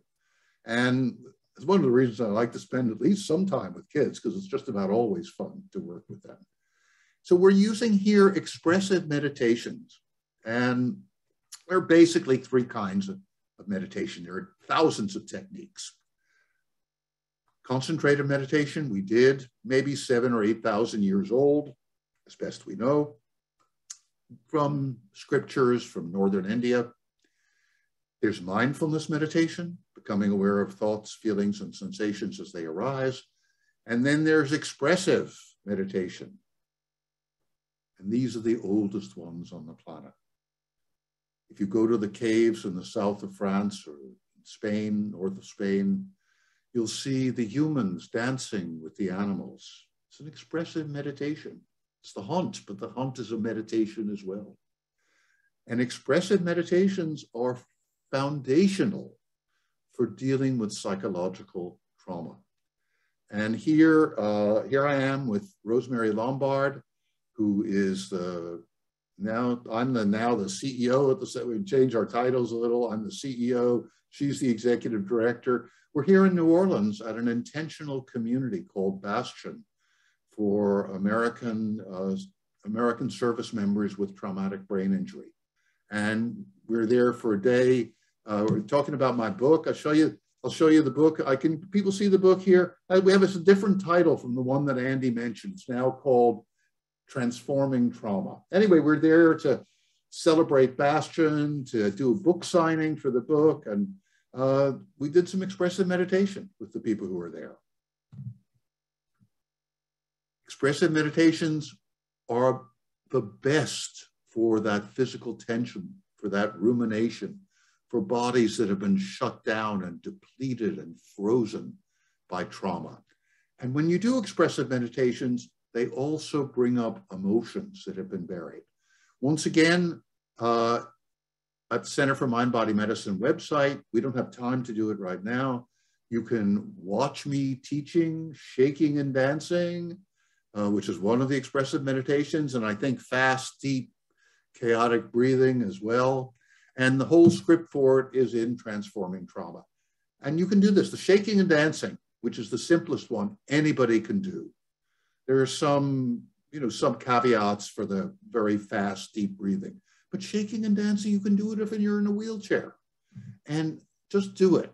Do it for 5 minutes of shaking, a couple minutes of being quiet and still, and then letting your body move to music.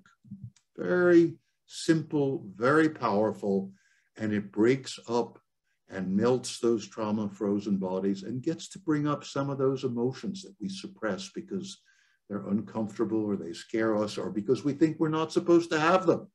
This is one of the sort of terrible calamities of our society is that we look, and of our medical work as well, we look askance at emotions. One of the difficulties for people, I don't know how many of you experienced this during the pandemic, is feeling so overwhelmed by what's going on and not feeling it was okay to say, I don't feel good, or I'm so angry, or I'm so sad, or I'm so, because we're supposed to be so tough. We're supposed to be stoical and tough it out and get through it. I work a lot with cops and veterans as well as with health professionals. It's all the same, that idea. You got to get through it. If you're a real professional at this job, you don't show your emotions. But what happens is we suffer. We suffer unnecessarily. Whereas if we can allow the emotions to come up, if we can allow that freedom, then it's not only the uncomfortable emotions that will arise more easily, it's also the ones of joy and of pleasure and of kindness and of love that come up more easily. We have to break up these fixed patterns.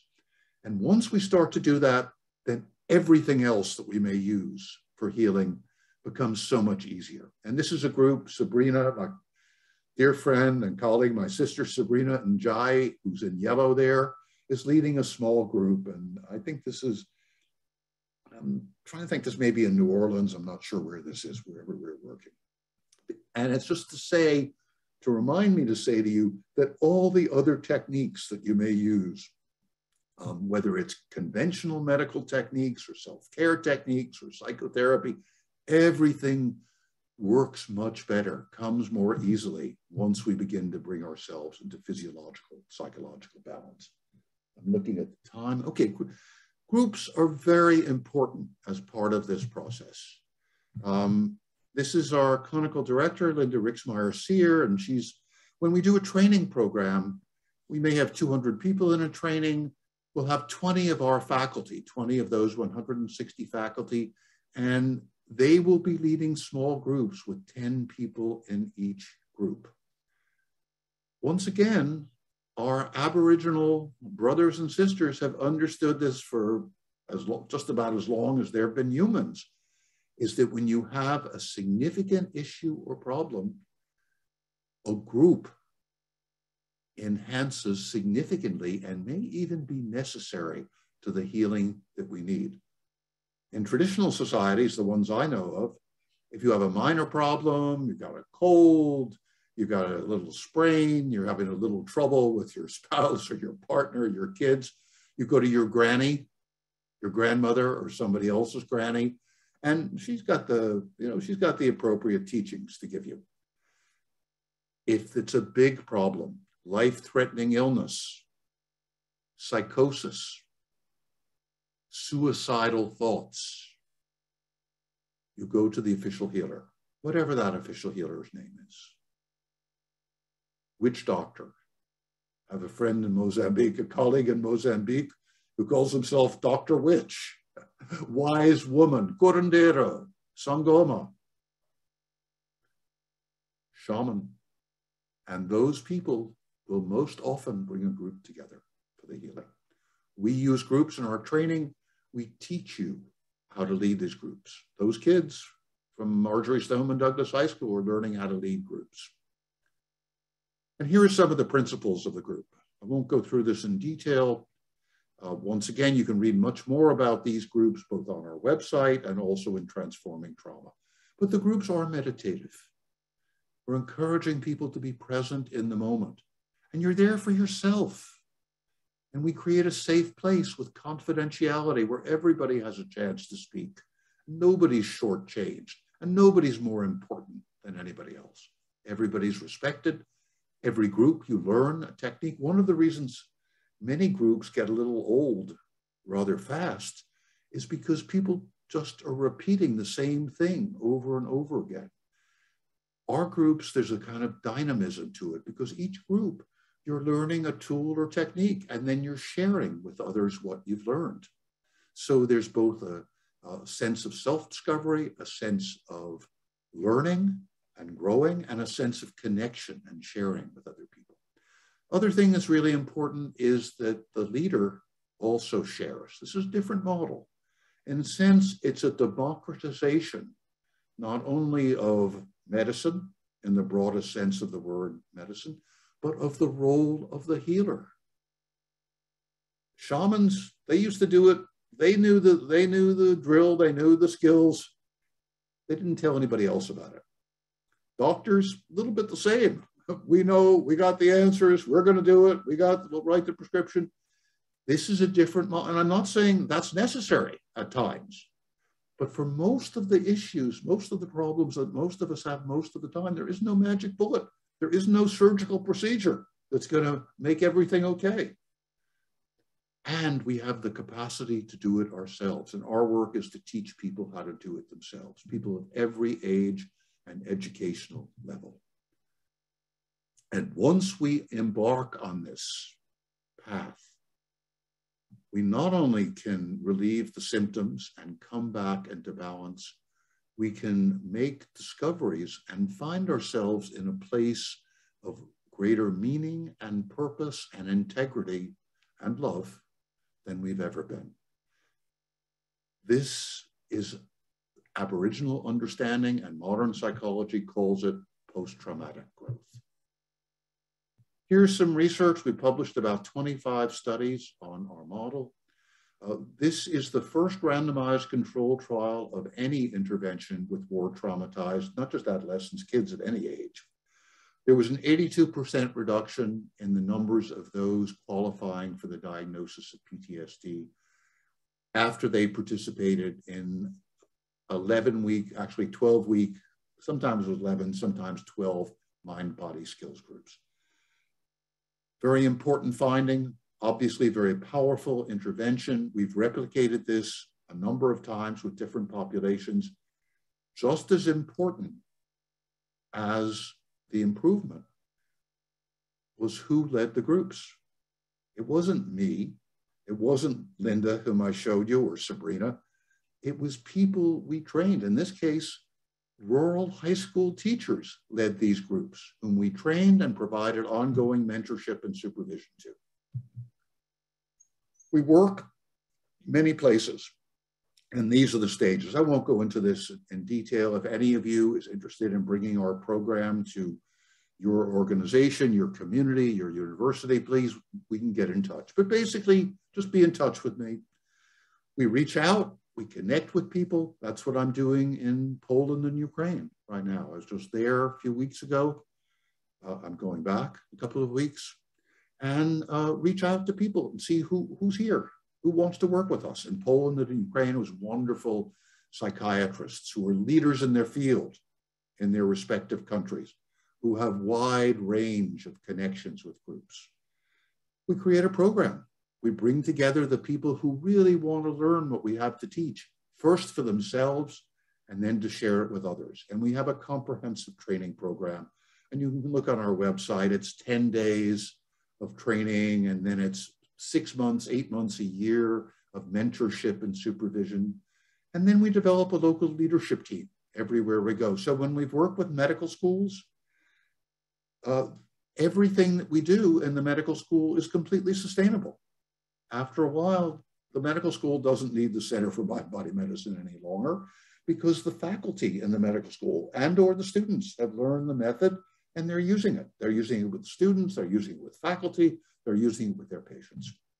And we're there to help and just to make things, when challenges come up, to be there to consult with, to help connect you with the larger universe of people who are doing this work. So we're now working in Ukraine and Poland. And these first couple shots, this is just an example. It's a very powerful example right now at this moment in history of how this work grows. The picture on the left, sitting with a group of Ukrainian psychotherapists in a house in the western part of Poland. And they've all fled. These are mostly women. There's one young guy, dad with a little kid, but women, and there are some children and grandmothers with them as well.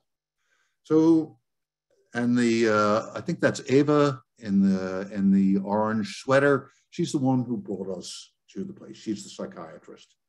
The other picture, I'm sitting with a psychologist from Ukraine, and this is in Warsaw, and she's telling me about fleeing with her 2 10-year-old twin daughters and talking to me about how painful it was to leave behind her husband who's fighting. And this is what's happening there, is that the women and children are leaving. By and large, some are staying, but many are leaving. Their husbands are staying behind. They're fighting. Their lives are obviously at risk in what is a fight to the death. I'm not going to show you this video now. I want to show you this picture of, this is in Ukraine. This is in Lviv, in the western part of Ukraine. And you may wonder why it's red. That's because I arrived in Lviv, in Ukraine, and I got to, the long story about the journey there. I finally got to my hotel and had a meeting, and the man on the right is Roman Kecker, who's a very distinguished psychiatrist, professor of psychiatry, and leads many of the psychiatric and psychotherapeutic associations in Ukraine. And at Roman's right is a translator, Roxoliana. And the reason everything is red is because just about as soon as our meeting started, air raid sirens went off because Russian planes were flying over. And so we had to go to the red lit basement of the hotel where I was staying. And this is where we had our meeting. So I wanted to tell you that just to show you the faces and give you a little feeling for what it's like there. And this, I spent about 5 or 6 days in Poland and about as long in Ukraine. And the idea is to reach out to people who are potential partners, and also to understand what's happening there. And one of the things that I think is really important that's happening in Ukraine, and that's also happening in its own way in Poland, is that the best in human beings is coming to the fore. That in Ukraine, everybody is taking care of everybody else. And the welcome that I received and that others receive who are friends to the Ukrainian people who have something to offer was so overwhelmingly positive, such warmth, such openness. And the interest in the tools and techniques that we had to teach was also so great. And the sense is that the trauma, the understanding there is that the trauma, and many people said this quite literally to me, we have war and trauma in our DNA. There have been fighting there really since the 1930s. And the fighting, this most recent war, didn't start 2 months ago or 3 months ago. It started 8 years ago in Crimea, when the Russians took over Crimea and Ukrainians began to fight back. And they have been experiencing this trauma in an ongoing way for these 8 years. And the DNA is there because the people in Ukraine and also the people in Poland lived through both Stalinist oppression, mass murder and deportation, and also the mass murder of the Nazis. So this is very much there. This is part of their identity, part of who they are, part of the trauma that they bring forward from their grandparents and their parents, and is now being reawakened in their lives. And so the approach that we're doing, the idea is to go to Ukraine, as I did, to work on a large scale in Ukraine, and also with all those who are working with Ukrainian refugees. Now, up to this point, our largest program has been in Gaza, that little strip of land, that occupied territory. And we've trained over 1,000 people in Gaza, many of them school teachers and counselors, as well as doctors, nurses, leaders of women's groups, clergy. And they in turn have worked with 280,000 children and adults. And that program is going to expand significantly. The Ministry of Education wants us to work with all 250,000 kids in the public school system. So that's a big program.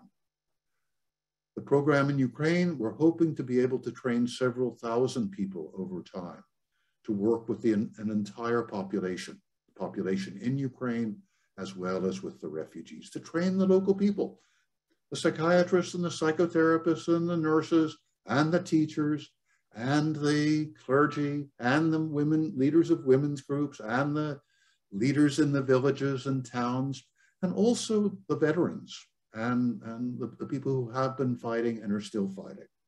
So I want to end with this last picture. When I got to the bus station to take the bus from Lviv back to Warsaw, there was a guy there. There was a wonderful Ukrainian woman took me to the bus station, and she and I were just sort of looking around. Where's the bus to Warsaw? We were kind of lost. And this guy was there, and I just asked him, do you know where the bus to Warsaw is? And it happened he was going on the same bus. We started talking. And it turned out he was a German Special Forces soldier. He'd been in German Special Forces for 12 years. He'd become disillusioned with the military, with the wars in Iraq and Afghanistan. He moved to Sweden, but when Russia attacked Ukraine, he felt it was necessary for him to be there. That this is the way that he could use the skills, the very high level of military skills he had, to help protect the people who were being invaded and being oppressed. So we got to talk and we got to be friends. And I gave him a copy of my book and we did a little breathing together. And he's ready to come to our training in mind-body medicine. So I want to conclude. His name is Martin Otto. And I want to conclude with him because it's such a beautiful example of that Kafka quote of he was not only helping to relieve the suffering of the Ukrainian soldiers and the volunteers, some of whom are professionals, but most of whom don't know what they're doing at all, is not only able to help the Ukrainian people, he was able to relieve his own suffering, his own feeling that he had not done what he had hoped to do when he decided to become a soldier.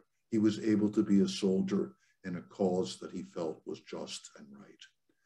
So in a sense, this is an invitation to all of you to consider, first of all, to appreciate who you are and what you're doing, and to appreciate the fact that you are, just about everybody who's here, engaged in relieving the suffering of others, and that it also is an opportunity for you to relieve your own suffering. So I want to tell you that first. Second of all, I want to emphasize the importance of learning how to understand and care for yourself as a basis for teaching others to do the same. You really can't help others to help themselves unless you're also embarked on that journey yourself. And finally, this is an invitation to join the Center for Mind-Body Medicine, to become part of this healing community. And this is just descriptions of what we hope to do in Ukraine that you can look at your leisure. And if you want to be part of what we're doing in Ukraine, want to support that work, we invite you to do that. If you want to learn how to do this work, you can read my book, Transforming Trauma, this wonderful quote from my late friend, Desmond Tutu. And you can, here's the Center for Mind-Body Medicine, and you can connect with us. And here are some ways you can connect with us. I guess you already have the copy of the presentation. We have online mind-body skills groups that you can join, total sliding scale. You pay what you can afford. We're here to train you, to invite you to be part of this training program that we have that's ongoing here in the United States as well as overseas. And if you're interested in a larger partnership, whether it's with the GW community or with other communities to which you belong, please get in touch with us as well. So thank you once again. Thank you, Lee and Jeanette and Andy, and for having me. It's great to be here. Thank you very much for sharing with us your important work. And I hope it's inspirational to many of us who probably could use a little bit of inspiration during this difficult time that we're all going through. So with that, we are going to take a quick break until 3:20, when we will move on to our last speaker before the panel session, Dr. Lorenzo Norris. So please do come back at 3:20, and we'll see you soon.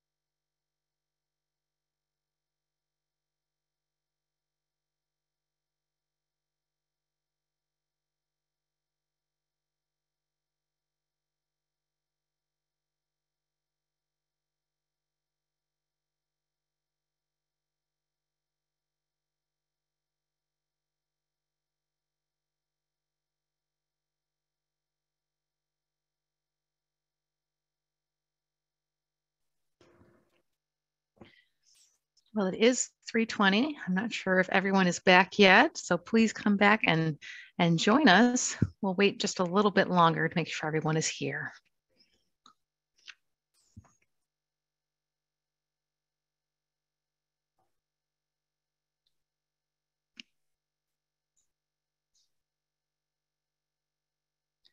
While we are waiting, if you have any questions, please do put them in the Q&A feature.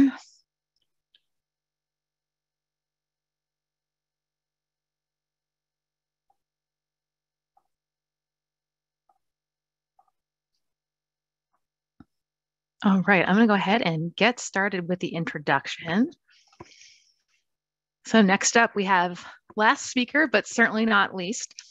Our final speaker before the panel session is Dr. Lorenzo Norris.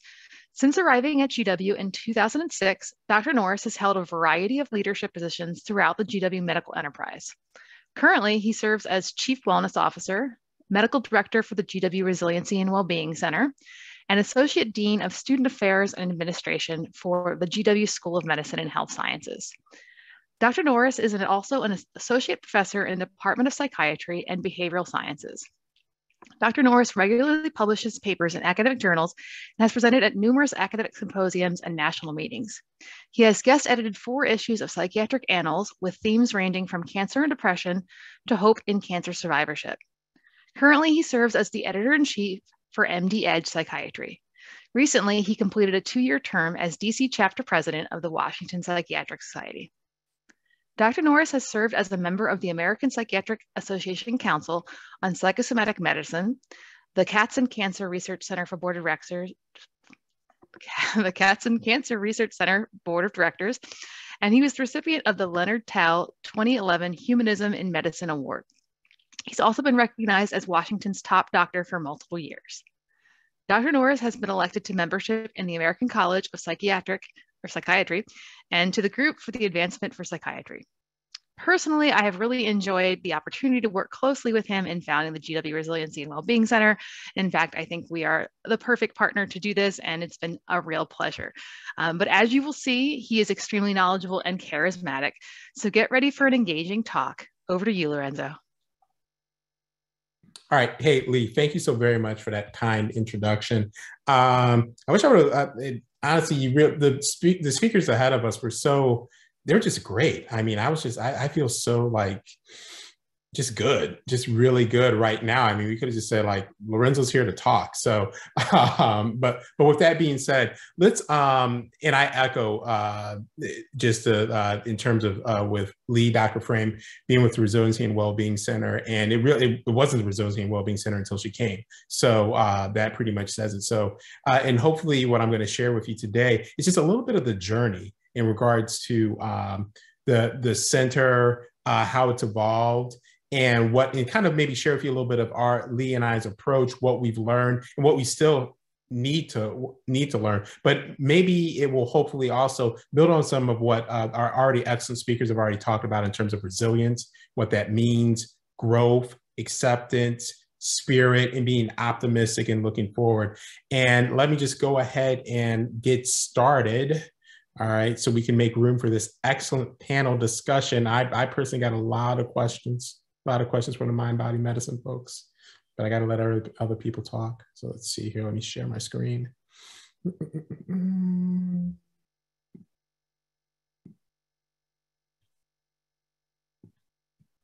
Okay, let's see here. Start slideshow.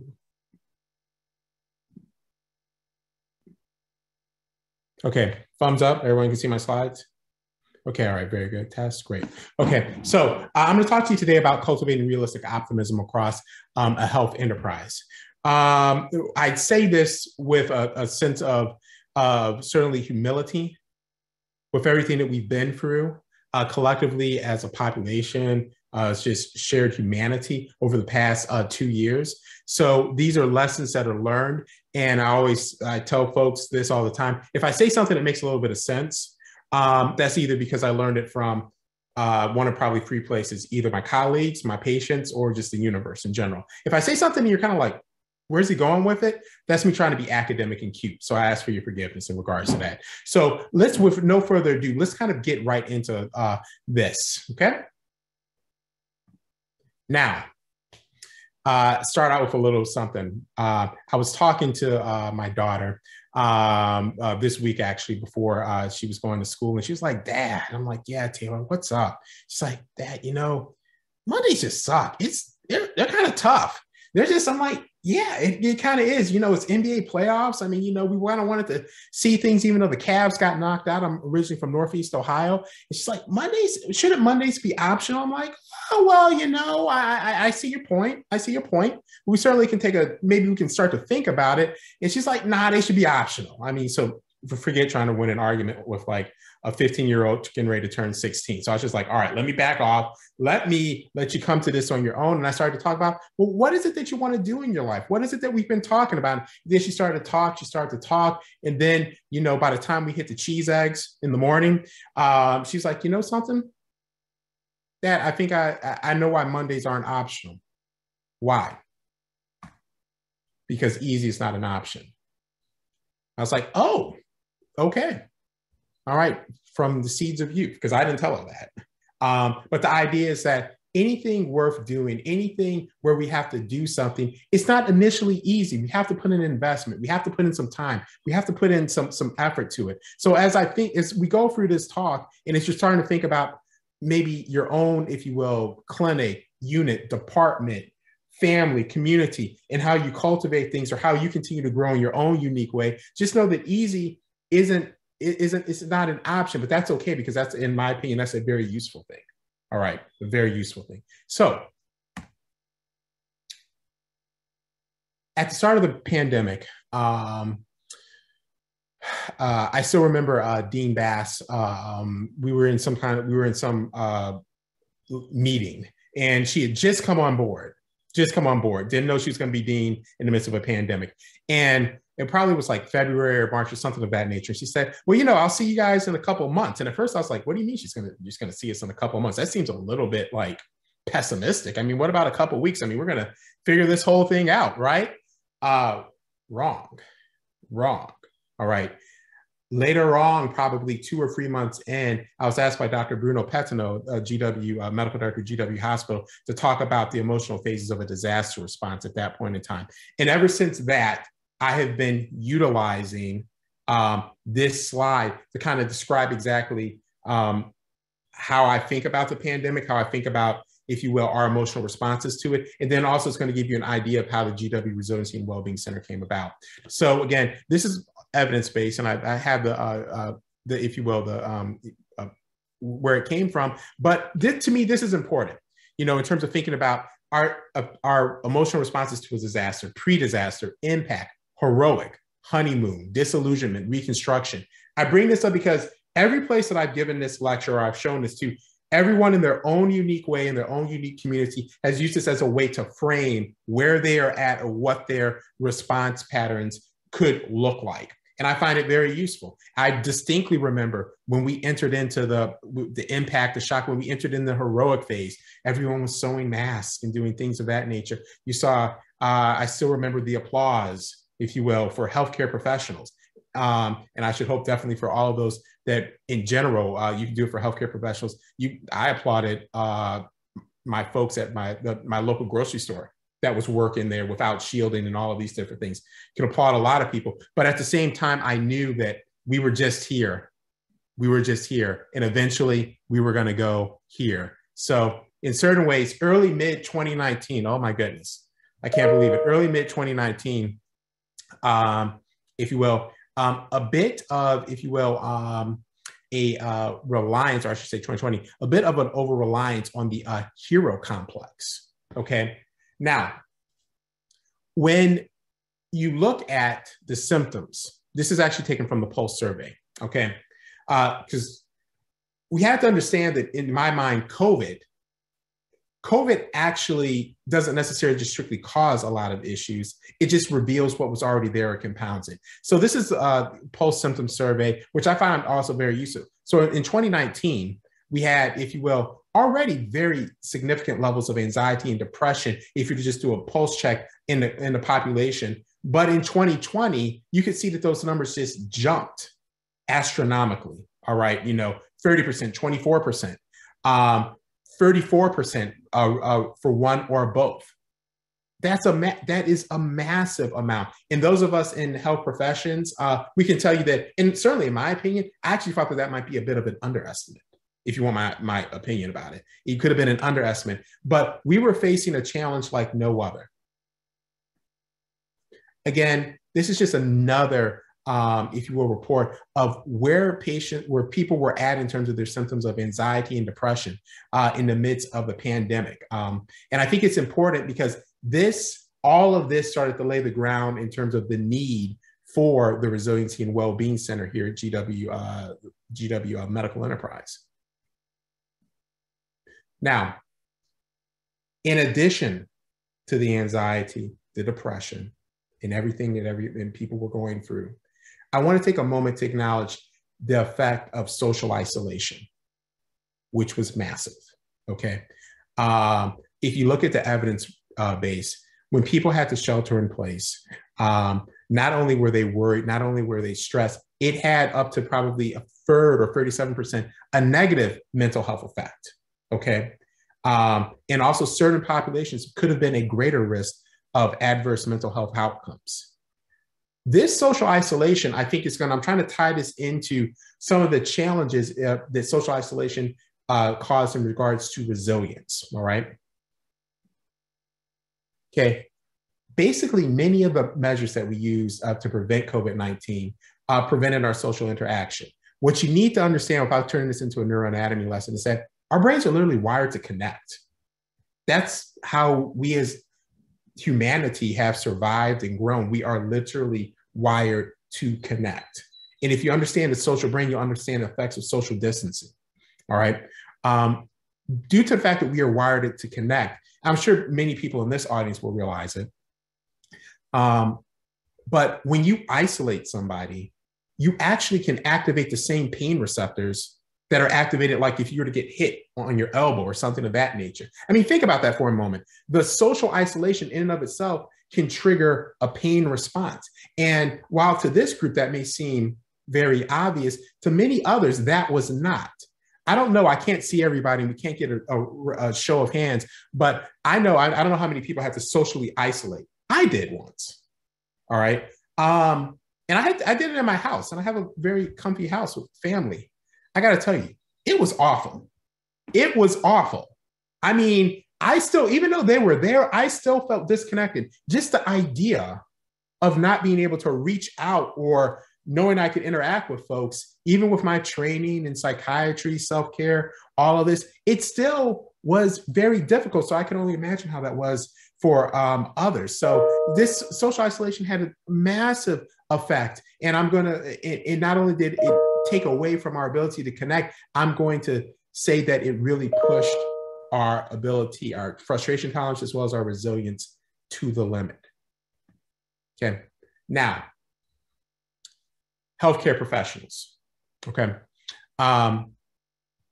In the midst of COVID, this is just one line of evidence. 20 to 25% of healthcare professionals were experiencing anxiety, depression, or post-traumatic stress disorder, okay?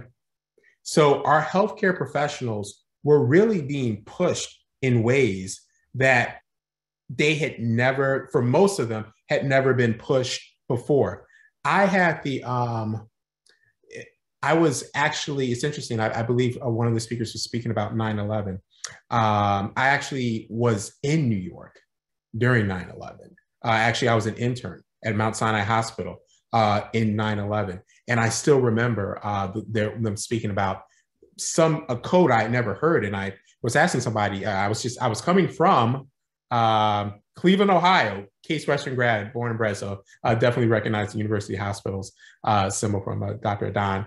But basically when I was at Mount Sinai, I still remembered when that code came, and of course I was an intern, I didn't know anything. So I was just kind of like, what does that mean? And they said, it's a terrorist attack code. I'm like, what?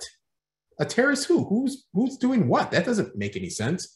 So when I was in New York at that time, I still remember NYU and the lower part of New York getting absolutely, over the next couple of weeks, getting hammered with just the emotional toll, the loss of life, the tragedy, everything they had to deal with. Why am I bringing you this story? From my vantage point, depending on what part of the country you're in and who you talk to, for the first probably 6 months or so of the pandemic, wherever you were at, it was like 9/11 every day. That's what it felt like. That's what our healthcare professionals were going through, okay?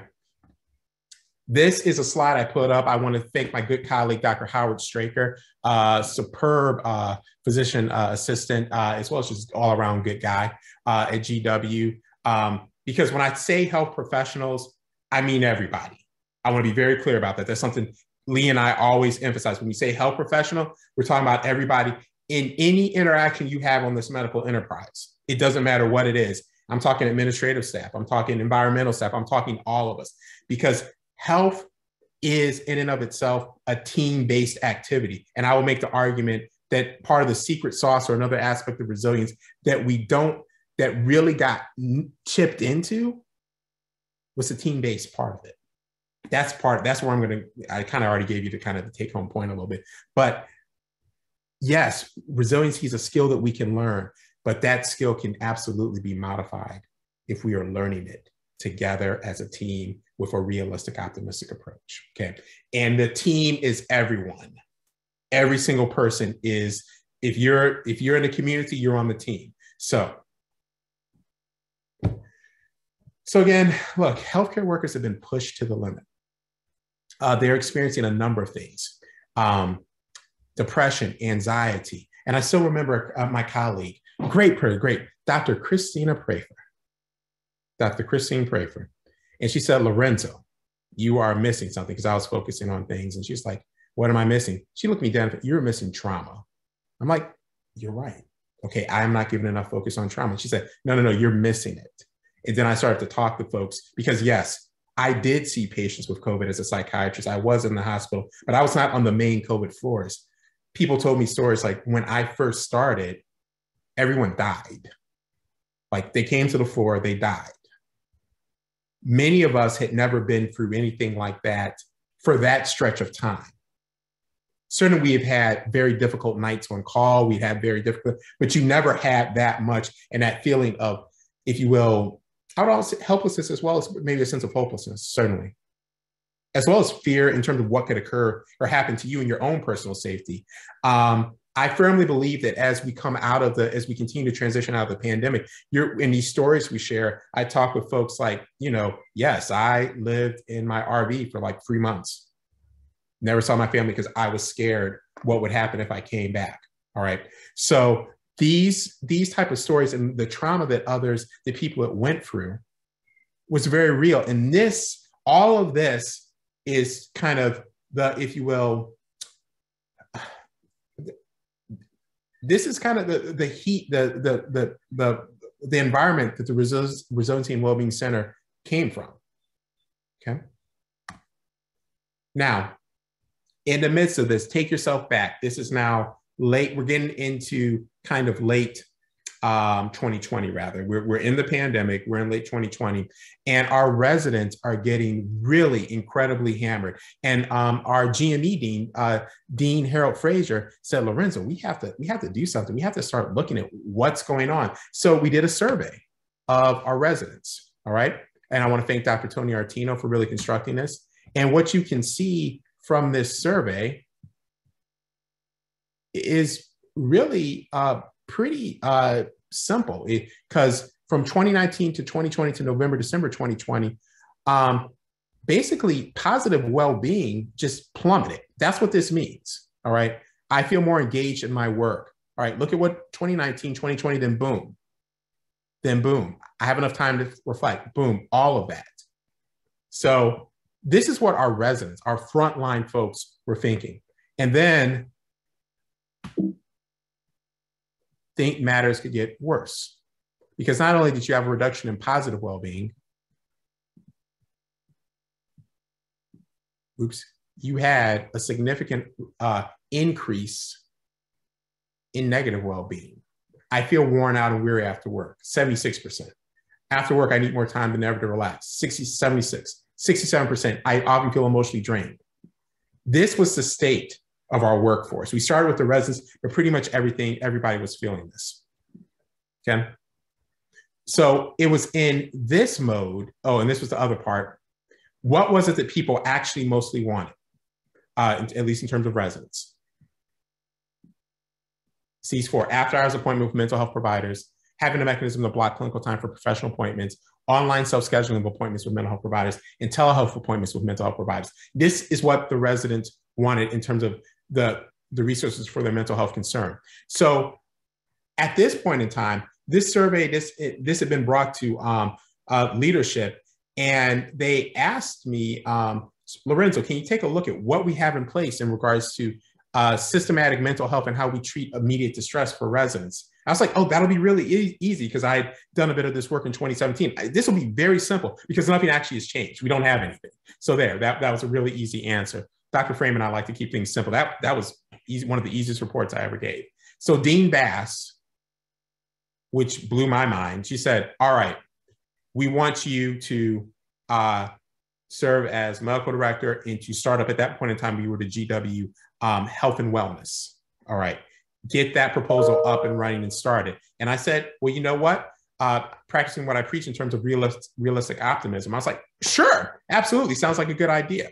All right, so, whoa. And I believe I saw my colleague, John Pan, in the audience. And John will tell you, I certainly am, I can jump into things with, again, with John, a very naive, optimistic approach or whatnot. John was one of the first people I ever spoke to in regards to establishing or working in cancer survivorship here at GW. And he was just an instrumental colleague and just a really good guy. So I thank you, John. But Dean Bass set this up, and she had an idea and a vision that this is important. And you won't have a lot of leaders that actually they go all in and say this, and Dean Bass did. So before we even talk about realistic optimism, I thought it was important that you actually have a sense of where this all came from. All right. And so now you do. Okay. So early 2020, optimism had an all-time low, probably more like mid to late 2020. Okay. So we're in here in the disillusionment phase, and that's where we start. Now, first off, I adapted this from the AMA, Creating a Resilient Organization. We have to first start with what are the four main sources, which I like this slide here. What are the four main sources of, if you will, occupational injury or stress injury for healthcare workers? Life threat, grief, moral injury, and fatigue injury, okay? All of these are vitally important in terms of understanding where people were at and what they were going through. When I first started working, it was actually just myself. It was actually just myself for a number of months until Dr. Frame came on board. Lee, when did you come on board? What was the exact date? I believe it was about a year ago, actually. It was April of last year. I want to say it was April of last year. Praise the Lord. All right. So before that, most of what I was doing was focused just on, if you will, triage and distress management and working with people that needed immediate care. And I was essentially a band of one. But in order to do that, we had to be able to get into conversations about what people were dealing with. And I can't emphasize enough, there's a great deal of moral injury. Yes, there was fatigue, there was grief, there was life. There's a great deal of moral injury. People felt as though I'm not able to do enough for my patients. I'm not able to be there in the way that I want. And what happened? It actually goes back to what one of our speakers just said. That ability to not only receive compassion, but give compassion started to evaporate. And it got into a dangerous cycle. So because you felt as though it was already said, because you felt as though you were burnt out, you still couldn't do it, or you shouldn't reach out, or you shouldn't for yourself, or you shouldn't actually express compassion. And that just actually made it worse. All right. But this was the state of GW. Okay. And I mean, it still is, but at least we have some tools in place. Now, when I started working with everybody, in terms of the first thing in regards to trying to cultivate realistic optimism is, one, not only do you have to actually acknowledge your stressors and the stress injuries. That was the importance of the other slide. Until you put that up, a lot of times healthcare professionals, they can talk in broad terms, but they won't actually say that this hurt me or this impacted me. So you have to acknowledge that these things are real and that they can absolutely affect you. The other thing is that you have to start to have an idea of what it means to deal with stress, what it means to be with stress and kind of where you're at on the stress curve.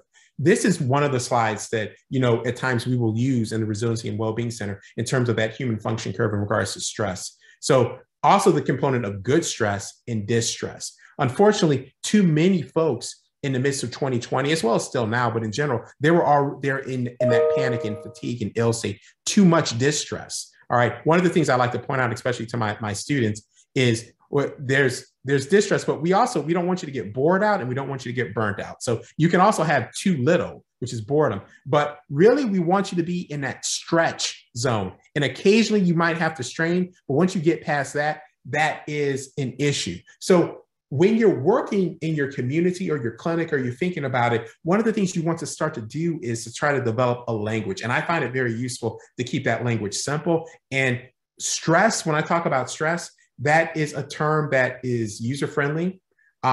Everyone wants to talk about stress, all right? Not everyone wants to talk about suicide, even though more people want to talk about suicide than you think. But I find that stress, whole health, and well-being can be very powerful entry points to a conversation about what it is that you're going through with the vast majority of people. So this is a slide that I really like to utilize with folks. Okay, next, again, adapted from the AMA. This is very useful in terms of starting to develop that shared language around what it is that you're going through. Okay, the crisis, the stressors, then the stress injury, then no intervention. What happens? Burnout, depression, substance use, increase in suicide, PTSD. But then what happens with the intervention? This little chart right here, very, very, very, very, very, very powerful, in my humble opinion, in terms of framing the dialogue and the conversation that you can have with others in regards to starting the conversation about their self-care. I want to say that Dr. Rip and some of the other chief wellness officers across the country developed this. And Dr. Rip, a really great guy from Mount Sinai, who was so gracious in sitting down and talking with me, because there's been people that have been in this wellness space far, far, far longer than I have. And I certainly want to acknowledge everything that they've done, their support, and all the work that they've put out there. Next. Now, we are into the Resiliency and Wellbeing Center proper. Okay. As we're going through this, as we're looking at the intervention, as we're looking at what our colleagues and health professionals are going through, this is when Lee came on board, and we were sitting there, we're like, okay, we have to get very clear about what it is that we're trying to do. What is it? What's our mission? How do we go about it? And this is where you have it. All right. So the GW Resiliency and Wellbeing Center supports individual, departmental, and institutional level purpose, which is the foundation of whole person health, to support the meaningful contributions of all employees and trainees at GW. All right. So we treat at different levels, at the individual with, if you will, educational talks, groups, as well as one-on-one coaching, organizational workshops, consultations, as well as institutional. All right, where we serve as a clearinghouse for resources, funding, and support. All right. I was very, very, very, very, very, particularly after meeting Lee, just adamant that the foundational basis of the Resiliency and Wellbeing Center had to be in whole person health. That had to be the foundation of it and how we grew. All right, not just one particular practice or anything of that nature, but that had to be the foundation of it. That had to be the foundation of Resiliency and Wellbeing Center. We certainly weren't going to build it overnight, but people had to know that's where we were starting from. That was going to be our scientific, our philosophical, this was going to be our underpinning. All right. So that, I think, whenever you're trying to start something or change a culture or build realistic optimism, you don't have to use whole person health, but I actually think that you should, because of just that idea of purpose. That's my opinion. All right. But I do believe that as you're doing this across your community, your clinic, or your health enterprise, you have to make sure that your model makes sense. And I like a model with teeth. I like a model that can get dirty as well as clean. So I think whole person health does that. Now, So this is the current organization, and actually it's expanded quite a little bit, but this is an example of our current organization here. So we have a core staff that's made up of myself, Dr. Frame, our super duper, the next person to come along, our administrative director, Janet Rodriguez, just and phenomenal, absolutely phenomenal. The only person who can do multimedia and talk about Star Wars with me and everything. Yeah, you're not going to meet anybody like that. I mean, who does that? Nobody. No, people don't do that. No.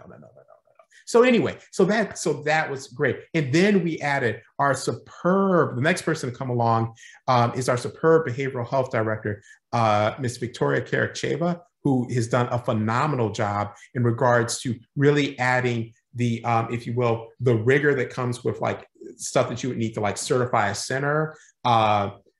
She's a therapist. She can manage crisis. She can build programs. She can do all of that. And Victoria, I want to also acknowledge, I've always just been so humble about how gracious you are with your time and just who you are, considering that, you know, you and your family are from the Ukraine and you've been doing all of this, working nonstop in the midst of all of this. So absolutely. And then certainly, last and most certainly not least, and I'd say to complete our core team is our superb physician assistant, Miss Ashley Drapeau.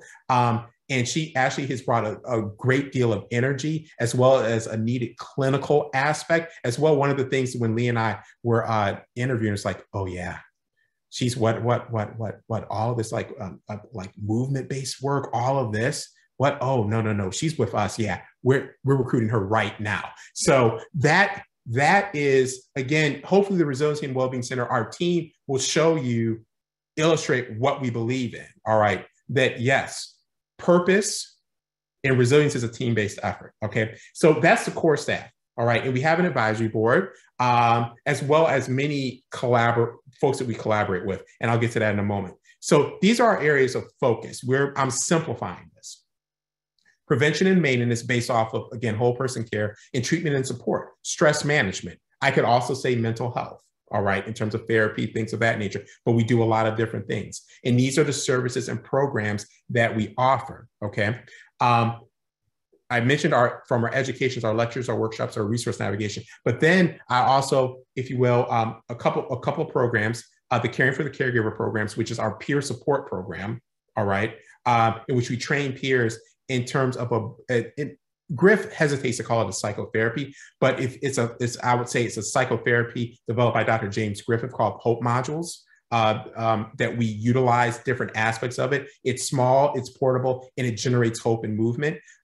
We also have implemented Talkspace, which is an asynchronous-based text message therapy platform, but you also have live video messaging. And we also have a clinician well-being program for residents, basically for anybody really at this point in time, but certainly at that point in time at the initial implementation for residents as well as attendings, all right, as well as employee assistance programs. So these were our areas of focus. So again, need, all right, or disaster, crisis, establish what the needs are, what were new and what were old. Think about what the mission should be. Team built around that, all right? Now you're starting to get into a position to where you can begin the work of cultivating realistic optimism. So we borrowed this from colleagues, I want to say Locke at University of Oregon. And this isn't our slide, okay? But it illustrates what I think many, if you will, wellness programs, the collaboration that they have with different entities. So I want to give Dr. Locke a lot of credit for being so gracious and sharing that information with us. But you need to know that resilience is a team-based effort, and we have a number of partners that the Resiliency and Wellbeing Center works with in order to accomplish this. Okay, now, our center, even though I have it at the top, in certain ways, we had to start from a place of how do we work with people in high levels of distress, okay? How do we work with those that are experiencing significant mental health distress secondary to everything and the challenges of the pandemic and the crisis, all right? Then we built everything else. But again, if you're gonna meet that quadruple aim, if you will, of healthcare, and if you're gonna be able to get the foundation of cultivating realistic optimism, you're going to have a number of these things in place so that people are going to start to have the space to start to think about it.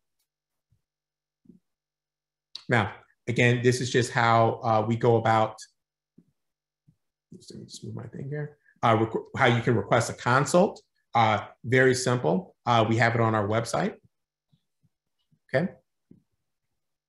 And then this is just our consultation process, all right, which many services at this point in time have used, whether it is surgery clinics, whether it's the Department of Internal Medicine, OB-GYN, emergency medicine, dermatology, law school, at this point in time, the government, Fannie Mae. I'm leaving a lot of places out, but a lot of people, we now have done so many of these workshops and lectures, as well as interventions. But this is our consultation process and how you go about it.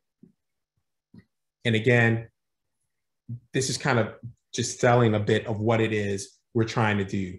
Okay, prevention and self-care so that we can just deal with the challenge and crisis and modulate the stress. Resiliency and well-being skills so that you can deal with the stress as well as the injury, as well as if you will, a formal mental health syndrome can result. And if someone does get injured or if they have a formal health syndrome, we have support and treatment, ideally with the idea of preventing impairment. Now, this is just my gestalt in terms of concerns. 2020 to 2021, I thought there was a lot of anxiety, stress of social isolation, stress of increased family interactions, actually, work environments, and various forms of occupational injury. That was 2020, 2021. So where exactly are we now in 2022? I believe from the conversations that I have with others, all right, from the consults that we get, both formal and informal, all right, that these are starting to become the questions. Approaches to team dynamics, trust, transparency, new workflows. My colleague is in distress, and how can I help? Referrals for child and adolescent psychiatry or mental health. If they would allow us to set up our own child and adolescent mental health on-site services, I don't think we'd have a human resource problem whatsoever. Okay, appreciating and understanding different perspectives on mask mandates. This is actually quite a testy thing, particularly around graduation and hooding ceremonies. And this is the big one, career and life questions. Where do I go from here? What just happened? This is gonna happen again. Am I the same person after this? What does that all mean? These are the questions that we're getting at in 2022. So, again, I feel we are now maybe here, maybe, I don't know. I think that, there could be a variant at another variant at any moment, but at this point in time, this is part of the realistic optimistic approach. I'm expecting variants. I believe that we're kind of at the point of we're going to have a little bit of reconstruction now, just now. And that reconstruction is going to have big roller coaster dips, much more than they're in this slide. But this is where we're at. I believe that we are still processing everything that occurred. I don't believe I know that. But I believe that we're at this point right now, okay? So reconstruction, but it's opportunity for growth framed by realistic approach. That's the key thing, opportunity, which involves choice. So opportunity for growth framed by a realistic approach. One of the reasons why I've been going all in about realistic optimism, because I've looked at similar to others, like, resilience and what are factors involved with resilience. Now, this was actually, I took this from Charney in his book, Charney at Mount Sinai. And it's, I'll give you all the title, I'm blanking on the title, but it came from Charney's book in terms of like, if you will, mastering of life's biggest challenges or resilience. And what they did, they did research, all right, on resilience. They interviewed people. They looked at the evidence base. And then one of my favorite things is they came up with the top 10, if you will, resilience or coping factors, all right? And me being a simple guy, I really like this. So I'm like, all right, give me a list any day of the week. And I'm very, very happy, all right? So I love all of this, but I did love the maintained an optimistic but realistic outlook. And that's kind of, again, what I'm going to focus on a bit more as we move forward. I felt as though this was the thing that got, in particular, sapped from all of us, not just health professionals. All right. It got sucked out. And part of that was due to COVID fragments. Sometimes that resilience or that realistic optimistic approach is best done when you get the synergy off of each other, when you play off of each other. A lot of that realistic optimistic approach can be not someone giving you a pep talk. It can be a shared joke. It can be just a smile. Like, for instance, if I say something right now, you all won't get it, but if I say Mac product and cheese grits, like, my team will understand what I am talking about. It's like a Seinfeld episode. Like, there's a language, you know, but a lot of that, like, realistic optimism comes from just your shared interaction with your colleagues and you being able to say, wait a minute, hold it. There's going to be a way out of this. Things have changed, but certain things haven't changed. So that is why the focus on realistic optimism. And also, from what I've seen, people actually, that resonates with people in regards to, you know what, I want to be optimistic, but I want to be realistic. All of this gets at what? Growth. All right, that's the thing. When I think of resilience, our colleagues already gave us a definition of it. For me, resilience isn't just getting hit. It's not just getting hit and beat up and building your armor back. That's not sometimes that's necessary, but that's not a very pleasant thing. All right, it's growth. It's growth. When everything happens, when things get burnt down, how do I come back, but how do I grow and learn and be better, if you will, quote unquote? That's a bit of a loaded word, but I would say the term I use, I don't use better, I use, because sometimes people say, you go through something and you get stronger. I think stronger can be a loaded term. I prefer you go through something and you discover something different about yourself in addition to the other things, all right? So when I think of resilience, I think of growth. I think of how do we grow through this, okay? And realistic optimism is a tool for it. So this is taken from Schanfeld and folks at Mayo, which I encourage everybody to read their book. It's really great, and it gives the blueprint in regards to esprit de corps and how you can build a resilient organization. I put this here because the driving dimensions of burnout, and I'm not going to give you all another burnout lecture, of burnout are the same drivers that drive engagement, okay? But notice what's at the middle: meaning in work, purpose. What's at the middle of whole person care? Meaning in purpose. That to me seems like a match made in heaven. So if we can use realistic optimism to help you see, slow down, and redefine or reconnect with your purpose, then my thought process is that all these other things are going to circle around it naturally and start to make sense, particularly if you have invested leaders, okay? But make no mistake that the driver dimensions of burnout are the same ones that drive engagement. And here's one of my favorite snippets from the book, which I repeat a lot. For burnout, when you look at the studies, if you have someone spend 20% of their time doing what they find they love, which I think is a very strong statement, I prefer find purpose in or meaning, 20% of their time in the work week, you have a 50% maximum reduction in burnout. Here's the interesting thing. If you go over that 20%, the reduction doesn't increase linearly. In other words, it becomes diminishing returns. So that gives us what? Something to plan for. That gives us something to do. That gives us something, whether it's you, your leaders, or anyone. Let me at least start with the idea. I'm going to make sure you spend one day out of the week doing what you love, that you find purpose in. Yeah, I tell people as a leader, I hold myself accountable to that. I tell people that I got to make sure 20% of the time you're doing what you love. And if I can't do that, then I suck. That's it. Now I can't promise you anything more than that,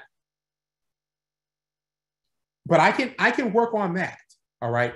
So, and I believe that's a key thing or metric, because that's also, if you will, a direct illustration of realistic optimism. You can't do what you love 100% of the time. Heck, you can't do it 50% of the time. Well, maybe you can, depending on what you do. But you certainly, and I'm not I'm not talking about, and I know I'm probably in this audience, there are a lot of people that are constantly doing what they love, and I do too. But I'd be lying to you if I told you I enjoy writing budgets and doing Excel reports. I actually don't.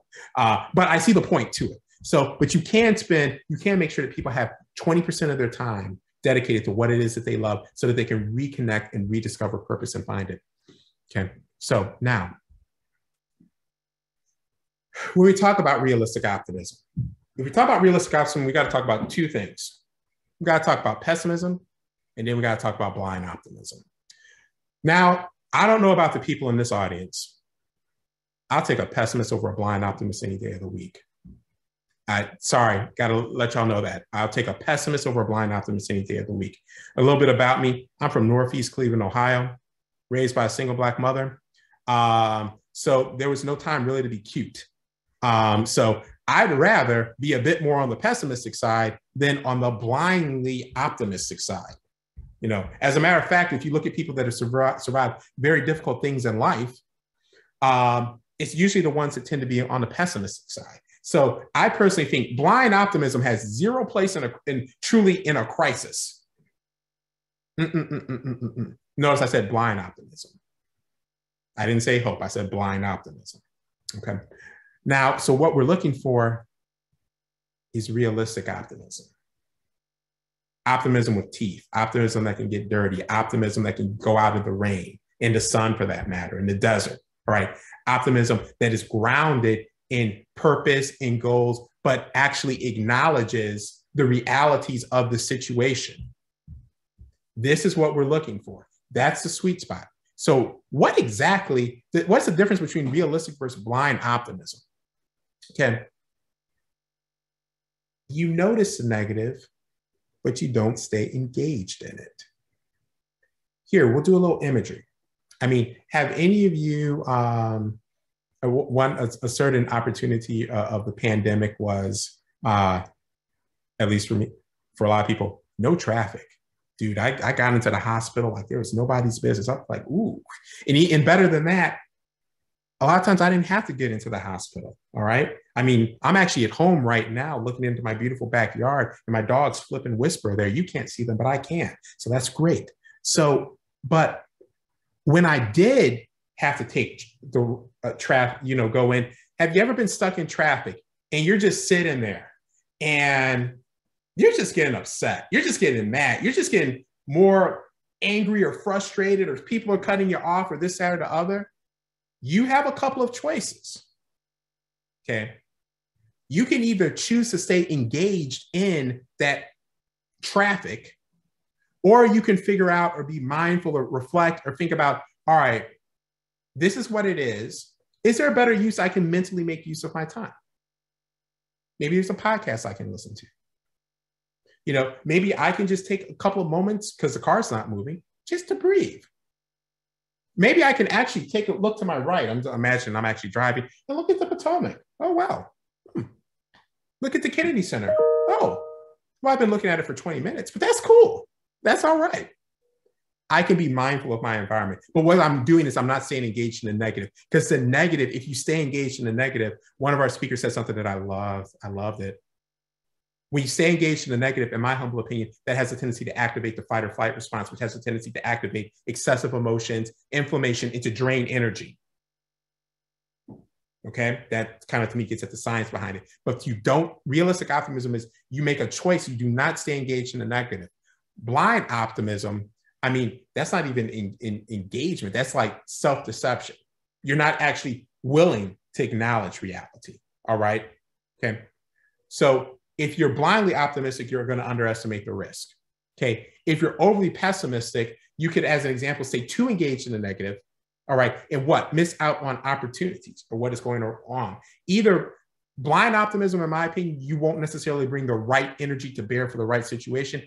And pessimism can create such an energy drain on people, in my opinion, and people put in that fight or flight response that you do not even have the energy capable to really experience or deal with life when opportunities arise. So pessimism or blind optimism are problems. Realistic optimism is a key, but remember, realistic optimism involves you not staying engaged in the negative. if you're going to build realistic, try to work with realistic optimism in your community, your clinic, or your enterprise, you have to have at least let people know there's some form of an infrastructure built up so that you can meet that some of those base Maslow hierarchy of needs, safety, security, and things of that nature. All right, so again, this is, people have talked about that. This is, if you, to my right, is the negative emotion cycle. You've got the negative expectations, the feelings of weakness. You can have self-pity or denial or resentment, and that thing just spirals. I call that like negative death spiral almost. It just keeps going and going and going and going and going. All right. So general strategies that you can use for optimism in terms of if you want to start to break an optimistic approach down a little bit more to deal with this are a lot of things. There's positive reappraisal. There's goal-directed problem-focused coping, one of my favorites. It's particularly on attainable goals. But this is the one I want to pause on. And I thought the speakers today did a superb job of this. Infusion of meaning into ordinary events. So let me, as a story, I was in the Resiliency and Well-being Center. I've been honored and privileged to work with many health professionals. And a lot of times people will come to me and they'll just say, you know, Lorenzo, look, we were short-staffed for the past month. I got a poor performance. This whole like optimism or everything that you're talking about, it's a load of, you know what? Can you, like, seriously, I need a med and I need the med now. Okay, can you do that for me? I'm like, whoa, wait, I'm pro meds, but I'm also pro nutrition, pro sleep, pro movement. But let's take a moment. Okay, I get it. Right now, you can't find meaning in work. Let's look at what you can find meaning in. And let's start there. You're like, huh? Like, yeah, what can you find meaning in? And it's got to be small. It's got to be small. They're like, huh? Really? I'm like, yeah, let me start. People will be shocked about this. Like, what do I find meaning in? Oddly enough, it's a really simple thing. I find meaning sometimes in ironing my clothes. I find meaning in making up my bed. They're like, huh? Why? That's a big deal. When I was growing up, I'm very, what was the magic word? Appreciative, gratitude. I didn't have the ability to do all of these things. I didn't have all of this. So I find meaning in that. I find meaning. Then once I start small in those ordinary events, I'm like, I can progress to family. I can progress to food. I can progress to sleep. But once I start small, once I start finding meaning in those events, I can reactivate or rekindle my meaning and purpose in my chosen occupation or calling. Okay, but finding meaning, infusion of meaning into ordinary events. As a matter of fact, it's been in my impression that if you get really good at it, everything becomes so meaningful that everything just naturally flows. You're just so grateful for everything. You can enter into, if you will, the ever elusive for some flow state. All right, so now let us continue. All right, so some things or some tools I think are very useful for cultivating the spirit of realistic optimism. One of those is I talked about in terms of the need to let go of the negative. When you think about it, I love radical acceptance because I love dialectical behavioral therapy. Marshall Linehan, all of it. And obviously DBT has acknowledges quite a bit in terms of Zen, meditation, mindfulness. But one of the things where I was first introduced to the concept of radical acceptance was dialectical behavioral therapy. And usually when I work with folks, I just give them this like radical acceptance in 5 essential steps. Obviously, they're depending on what you look at, there's 10. And depending on how you work with folks, you can spend anywhere from a month to 3 months on nothing but this in mindfulness skills if you're doing true DBT therapy. However, I find that many people just benefit from the idea, I need to accept what a thing is without judging it. I just need to accept it without judging. If you can do that, you can disengage from the negative, and then you can allow realistic optimism to flourish, to begin. So radical acceptance is one thing. I also find that when people radically accept a thing, which takes a moment, you lower your distress and you can enter into a place of eustress.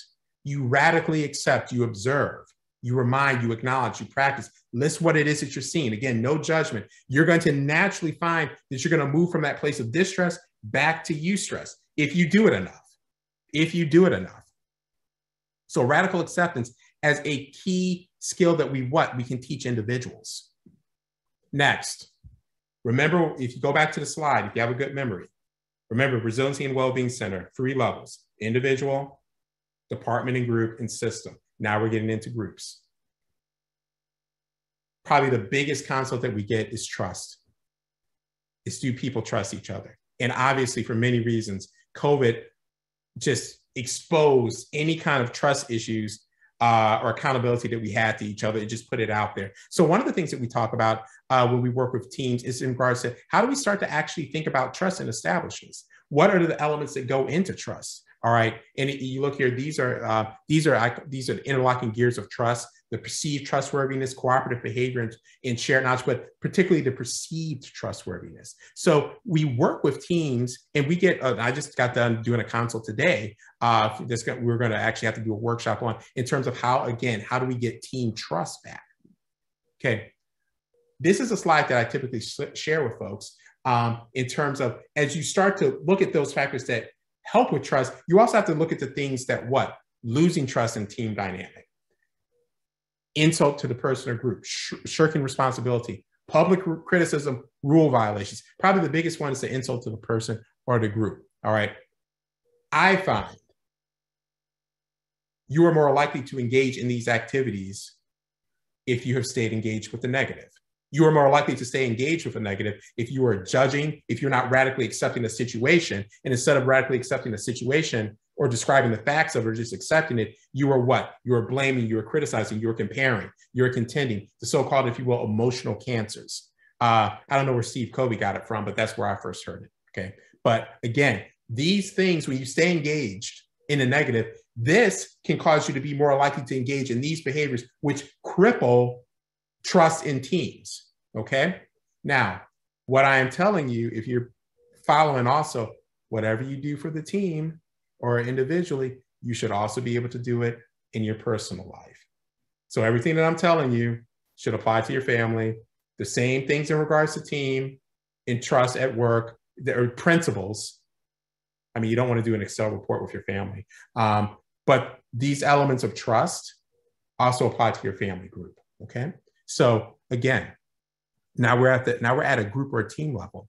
And then the next thing we teach is active listening. All right. You can spend all day long listening. You can spend, people always talk to me about, in psychiatry, they're like, it's the talking. I'm like, no, dude, it's the listening. It has, the talking is great, but no, it's about the listening. It's the hearing, it's the telling of these stories.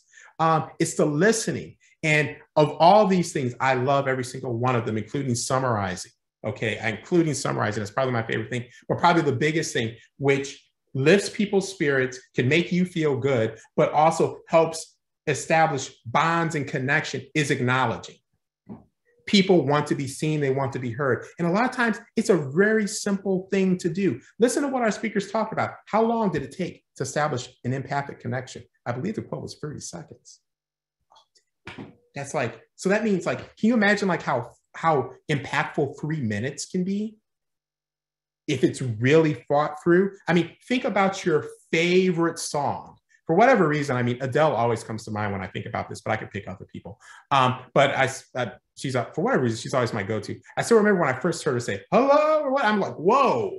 That to me is an example of the power of music. But my point is you can have an impactful connection with people just simply by acknowledging them. And it doesn't have to be a big, grand thing. Just acknowledge and let them know that they are there. That is huge. Or acknowledge that you are hearing them. So when we teach people active listening, we can teach them all of these things, but I ask them to really think about acknowledging. And then the other thing is, I don't need everybody to do all 4 of these things. It's great if you can, but there's one of these that you naturally do. There's one of these that you authentically do, that you could do in a crisis, that you can do when you're having fun, but you naturally do it. I want to find what that is, and then I just want you to do more of it and learn something else. And then I'll tell you what the name for it is. You'll be like, oh, there's a technique for that. I'm like, yeah, but you just naturally do it. That's just you. That's just you. That's part of your, if you will, using a little bit of stuff from Gardner, that's part of your talent. That could be one of your talents. But find out what you naturally do, then do it. Don't try to necessarily do all of this. So now, We've established trust. We've listened. We've radically accepted. Okay. If you want a longer version of this, blind optimism.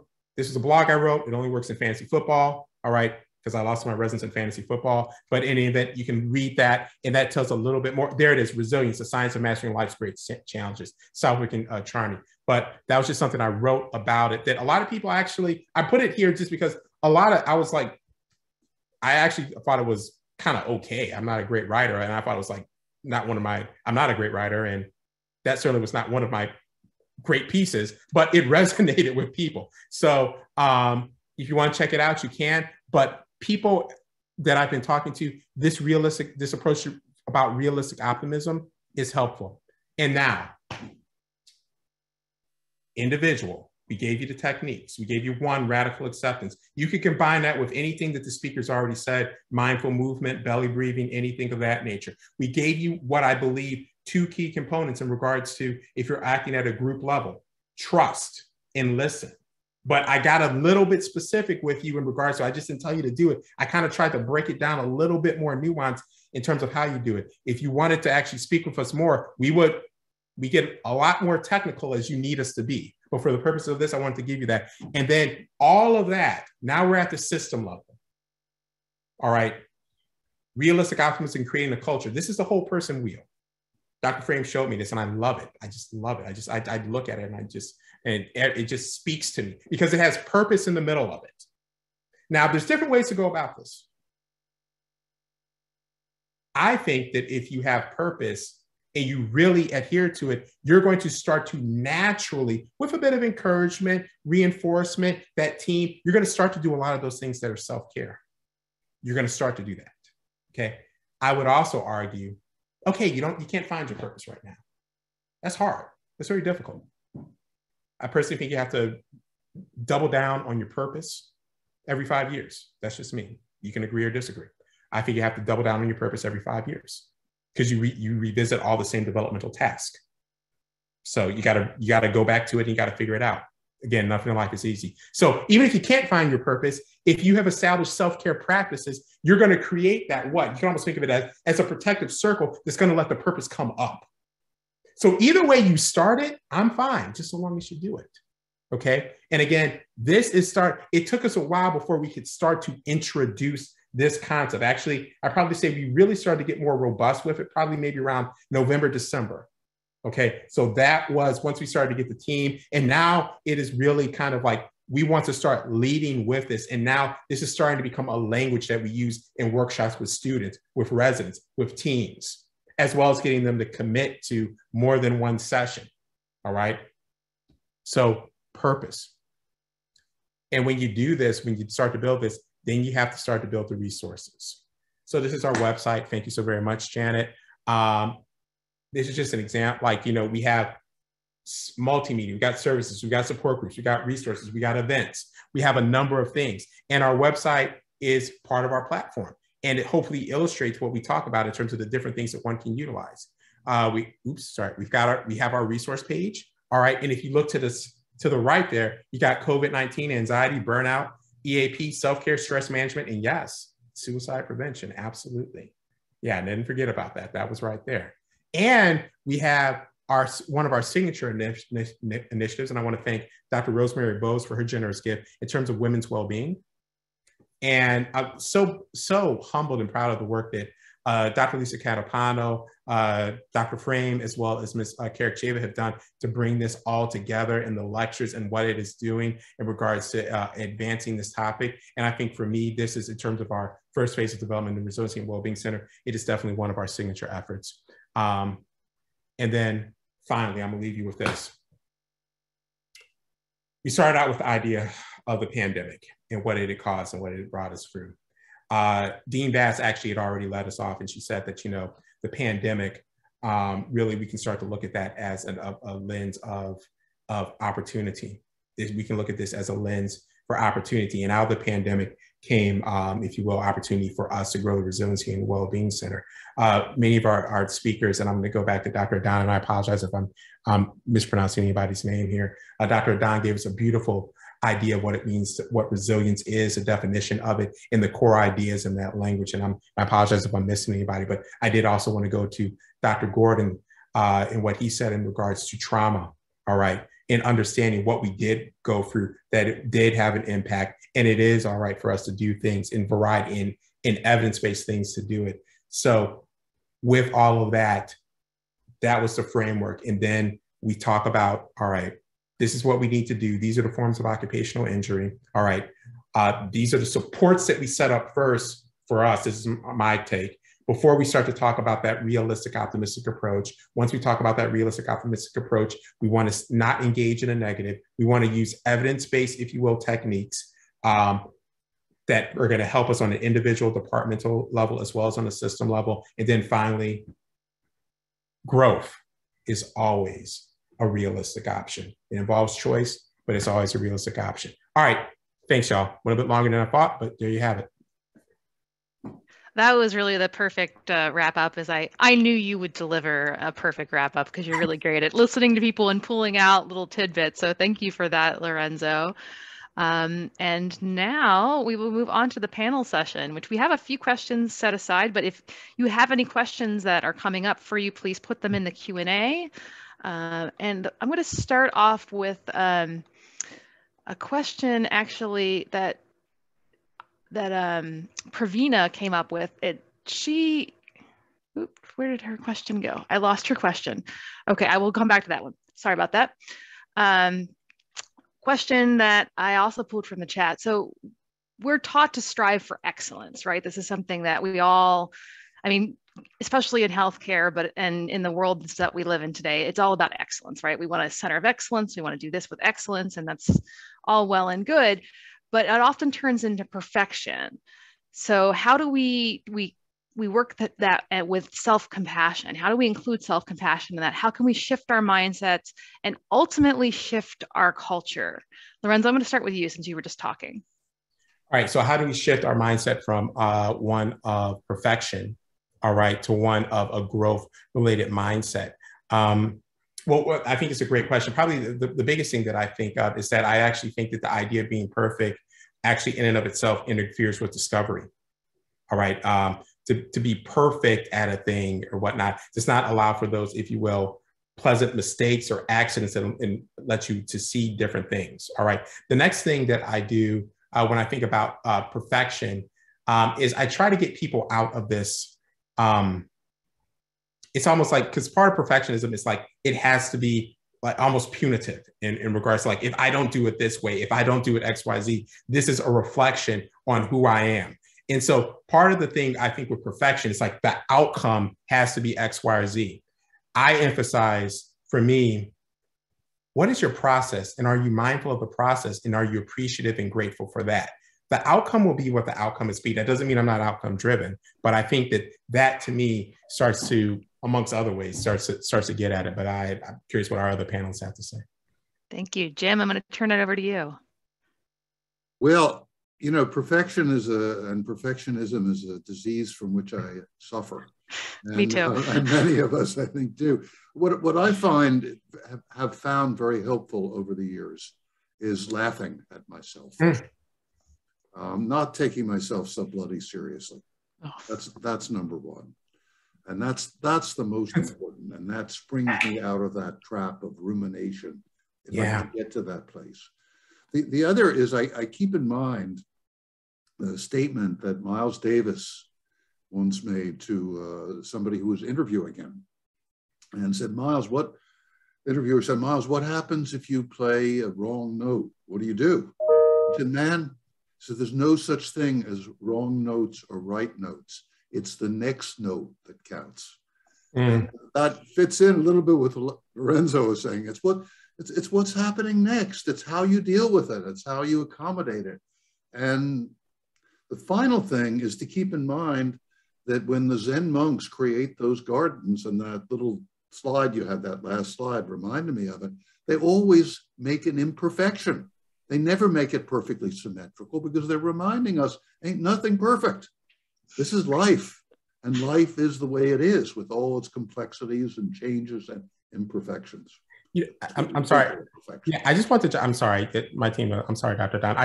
Dr. Gordon, when I was thinking about that last pitch that you shared with us, what would have happened if you didn't get lost or you didn't know your way?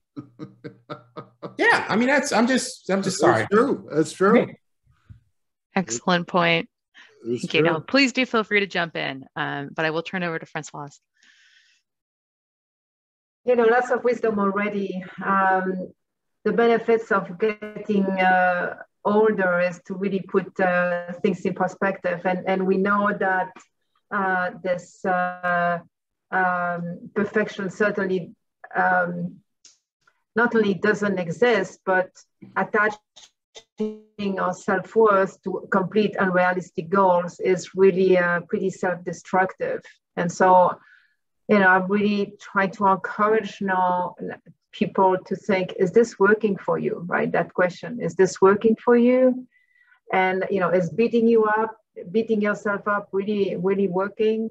And it's a hard look to realize, no, it's not. And, you know, how do I still thrive and strive and maybe reach for the stars, but with a different approach, maybe more from a purpose approach, meaning approach, mindful approach, and like you said, Lorenzo, less punitive. And something for us all to strive for. And I know it's something that I am working on as well, Jim. So something I will take all of your tips. And the laughing at yourself is something my husband always tells me to do. So I will have to tell him later this evening that you agree with him and that he's right, which is also something that I'm working on saying more, that he's right. So he'll be very happy to hear all of that. Next question, and I'm going to start with you, Francoise. How do you integrate positivity and saying no? Because they almost seem diametrically opposed, right? Yes and no. I think so. First of all, let me. If you're breaking up there. No, it's extraordinarily difficult. Sorry, are you hearing me now? Yes, you sound good now. Okay, all right, we'll go back. All those tips are really, you know, simple, meaning that a 5 years old could do it, and at the same time, they're very difficult. So say no, it's very, very difficult. And so I kind of laugh and say, you know, at least do not say yes. That's, you know, okay. That's just buy you some time, and so you can have the strength to maybe stay true to yourself and say no.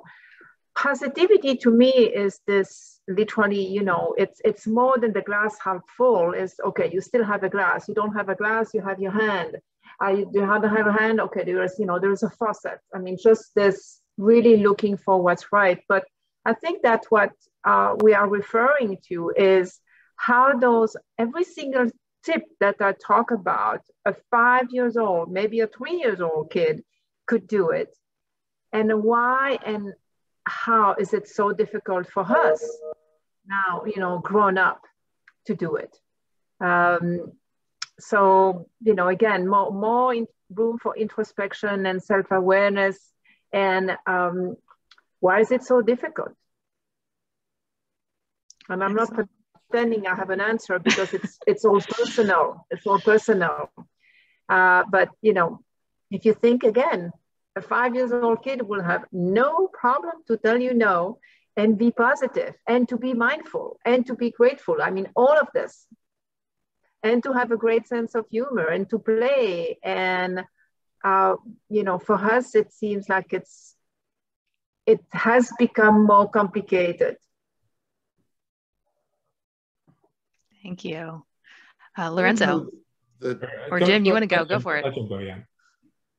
There's an experiment that I've done for years and taught to other people, is to look in a mirror and say no, and say it soft, say it loud, go up and down, and then do that for a couple of minutes, and then say yes into the mirror. So it's a question of exploring, what does it mean to you? What does it feel like? And it's different for everybody.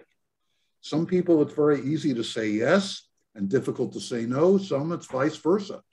But it's a question of playing with it and exploring it and not being frightened of either the yes or no. And if you're frightened, feel the fright and say, no, you know, go into that whole space. Because I think this is, we're in a culture where it's not easy. You mentioned 5-year-olds, Francois. It's easier in some ways for 5-year-olds, although they get socialized very fast.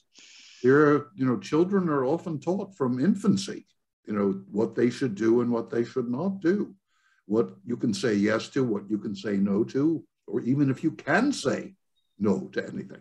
So I think it's something that we have to explore, see where we are on this spectrum of what yes and no mean to us. And then we become freed from the habits, the habitual, the learned ways of doing things, and we can respond more spontaneously. It's a very interesting exercise. And I recommend doing it for a couple of minutes at a time, couple of minutes no's, couple of minutes yeses, and then put on some music and just move your body and see what happens. I think it's great, everything that's said. Let me put a little bit of my take on it. I think that, yes, saying no can certainly be challenging. I think if we look at what Francois and Jim said, I think part of actually starting to say no starts with the exercises that you do with yourself in terms of being mindful and aware of a couple of things. One, what are your own purpose, your values, and your goals? Second, realizing, I want to say Francois said this, but I'll say it, you have a right to say no, and you have a right to be compassionate towards yourself. If someone responds to you in kind of a negative way, that's okay. That's okay. And then, so I think about what are your own personal values and goals, but then I also think about what are the goals or the principles or the mission or the purpose that are the collaborative ones, because that gives you, because a lot of times when we say no, it feels like we're hurting somebody. So you want to take that element or balance it a little bit. Yes, you are, but if you're saying no because you understand the greater purpose, particularly if it's collaborative, then that's something that you want to do. And then I love what Jim said, because there's no mistake for this, or no substitute. Practice it. Practice it. And then if you don't get it right, don't beat yourself up. And big shout out to Irene here, another pearl, which I love. And I think this is very helpful. If you practice it, but if you give no with the explanation, I think that's, and you are cool with that, that's about all you can do. All right. You give no with the explanation, but I'm gonna add another thing to it. The way in which you practice giving the explanation is give an explanation with the yes also. That way you're constantly building those habits. Very interesting. Very interesting. So Jennifer had a question. She actually wanted to apologize. She had to leave, but she will be watching this on the recording and let you all know that there will be a recording available. So if you miss any of this, you can watch that. Her question really is about aging and how learning might change with aging. And she feels like she has to prioritize because she doesn't feel like she has the ability to age or to learn the same way she did prior to now when she was younger. And how do you suggest picking those battles? What are the most important techniques for her to start with? Or do you have a different approach you suggest?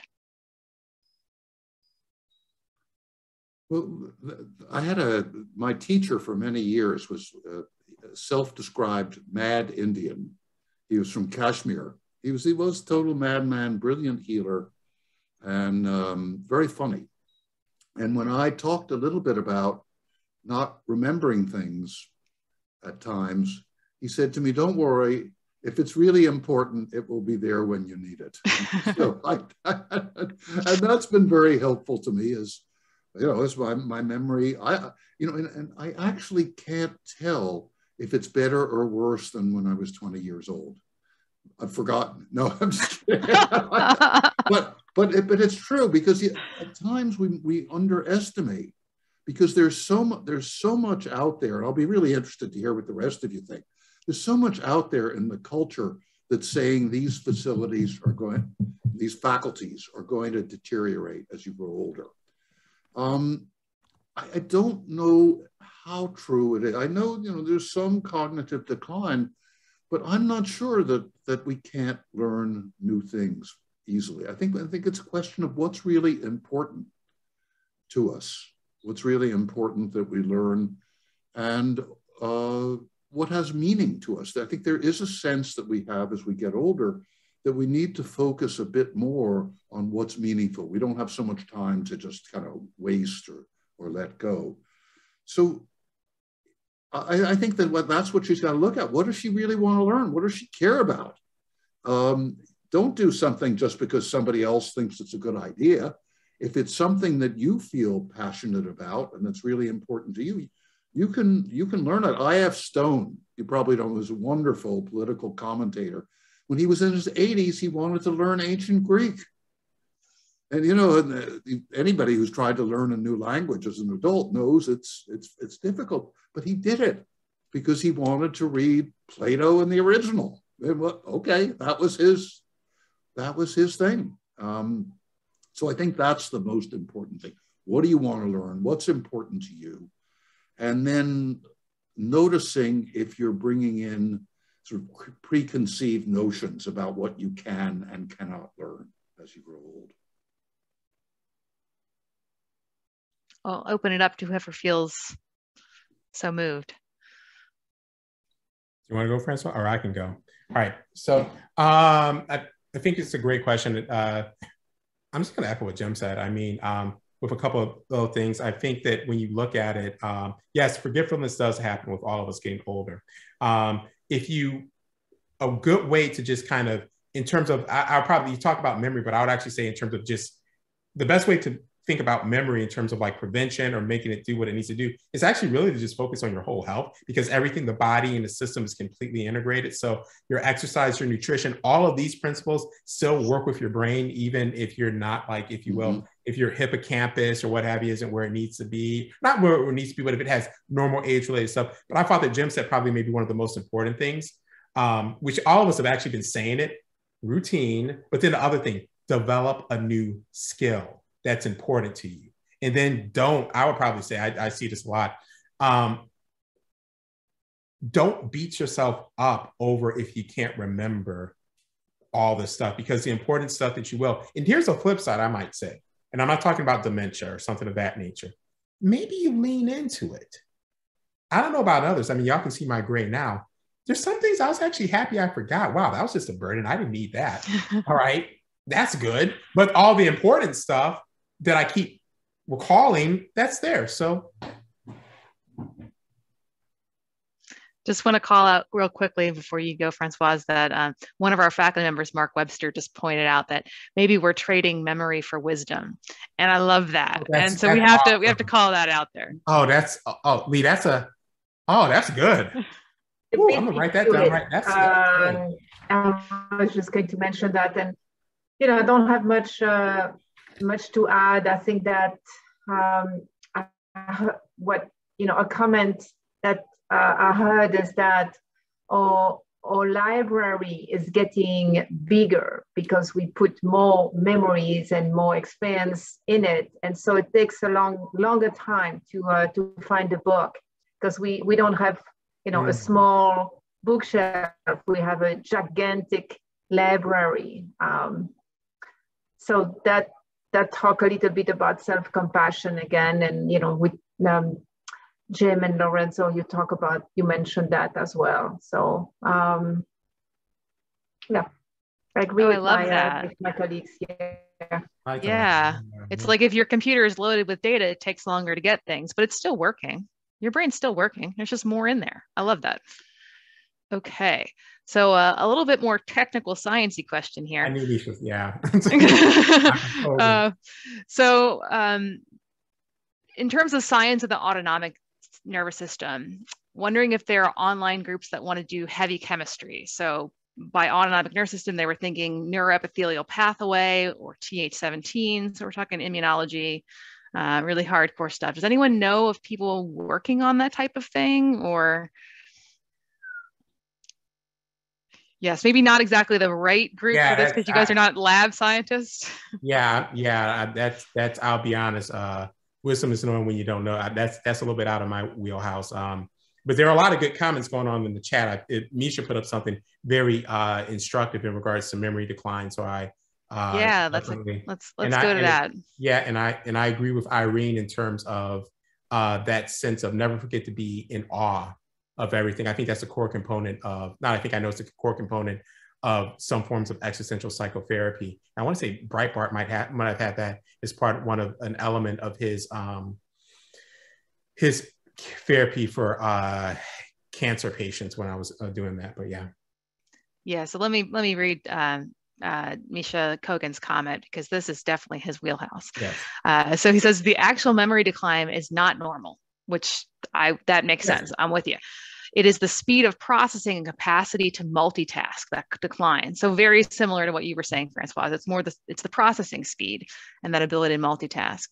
So you do have to slow down to learn. So you have to honor the change, but there's no memory loss. And that memory loss is actually not normal. So if you are seeing memory loss, then you need to go see your doctor like Misha Kogan, and he will help you with that. But otherwise, your bigger library and taking longer to process, that's completely normal. So thank you for that. I think people confuse memory loss with forgetfulness, or the library being a bit big and it taking longer to find the book. Good point. Okay, we have a question from Pravina. How do you deal with millennials when it comes to managing, motivating, and inspiring them as leaders? This group of young professionals are extremely smart, but lack the maturity. And I would just like to point out that I'm a millennial. So we're not all like that. Though I'm technically in the Oregon Trail mini generation, where I don't really belong in Gen X or millennials, but most people would put me in the millennial group.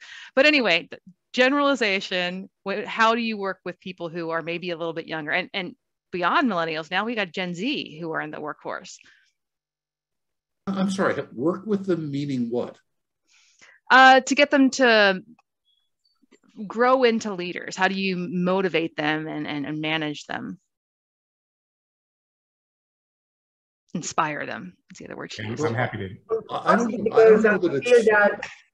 Well, go ahead. Go ahead, Lawrence. Sort of contemplating why. I think we all reflecting, because I said, well, I know plenty 50, 60, 70 years old that are really hard to motivate personally. So I'm careful about making a generalization, and I think that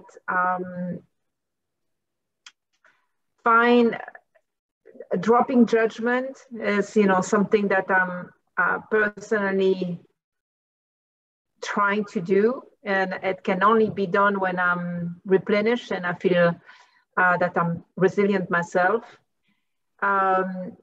Dropping judgment, dropping expectation, and then trying to put myself in someone else's shoes, and inviting people of all circumstances and all age to talk about meaning and purpose, which can be a little overwhelming at times, right? Because people think, oh my God, okay, I need to create a GW Resilience Center. Whoa! But it can be, well, something much simpler than that is just as important. How am I going to try to be kind today, or not be not judgmental, or whatever this decision I'm making, that today my purpose and my intention is going to be. So I would have to say the commonality is try to put ourselves in someone else's shoes, and see the world from that angle, suspend judgment, and see if we can also discover their purpose, because living a life without purpose is really sad. And so I think that if we can help anyone to find meaning and purpose, then we will certainly motivate them. But I would go with that angle. I agree with many of the things that were said, and you have to be very careful about generalizing, because a lot of times, there are, differences between every generation.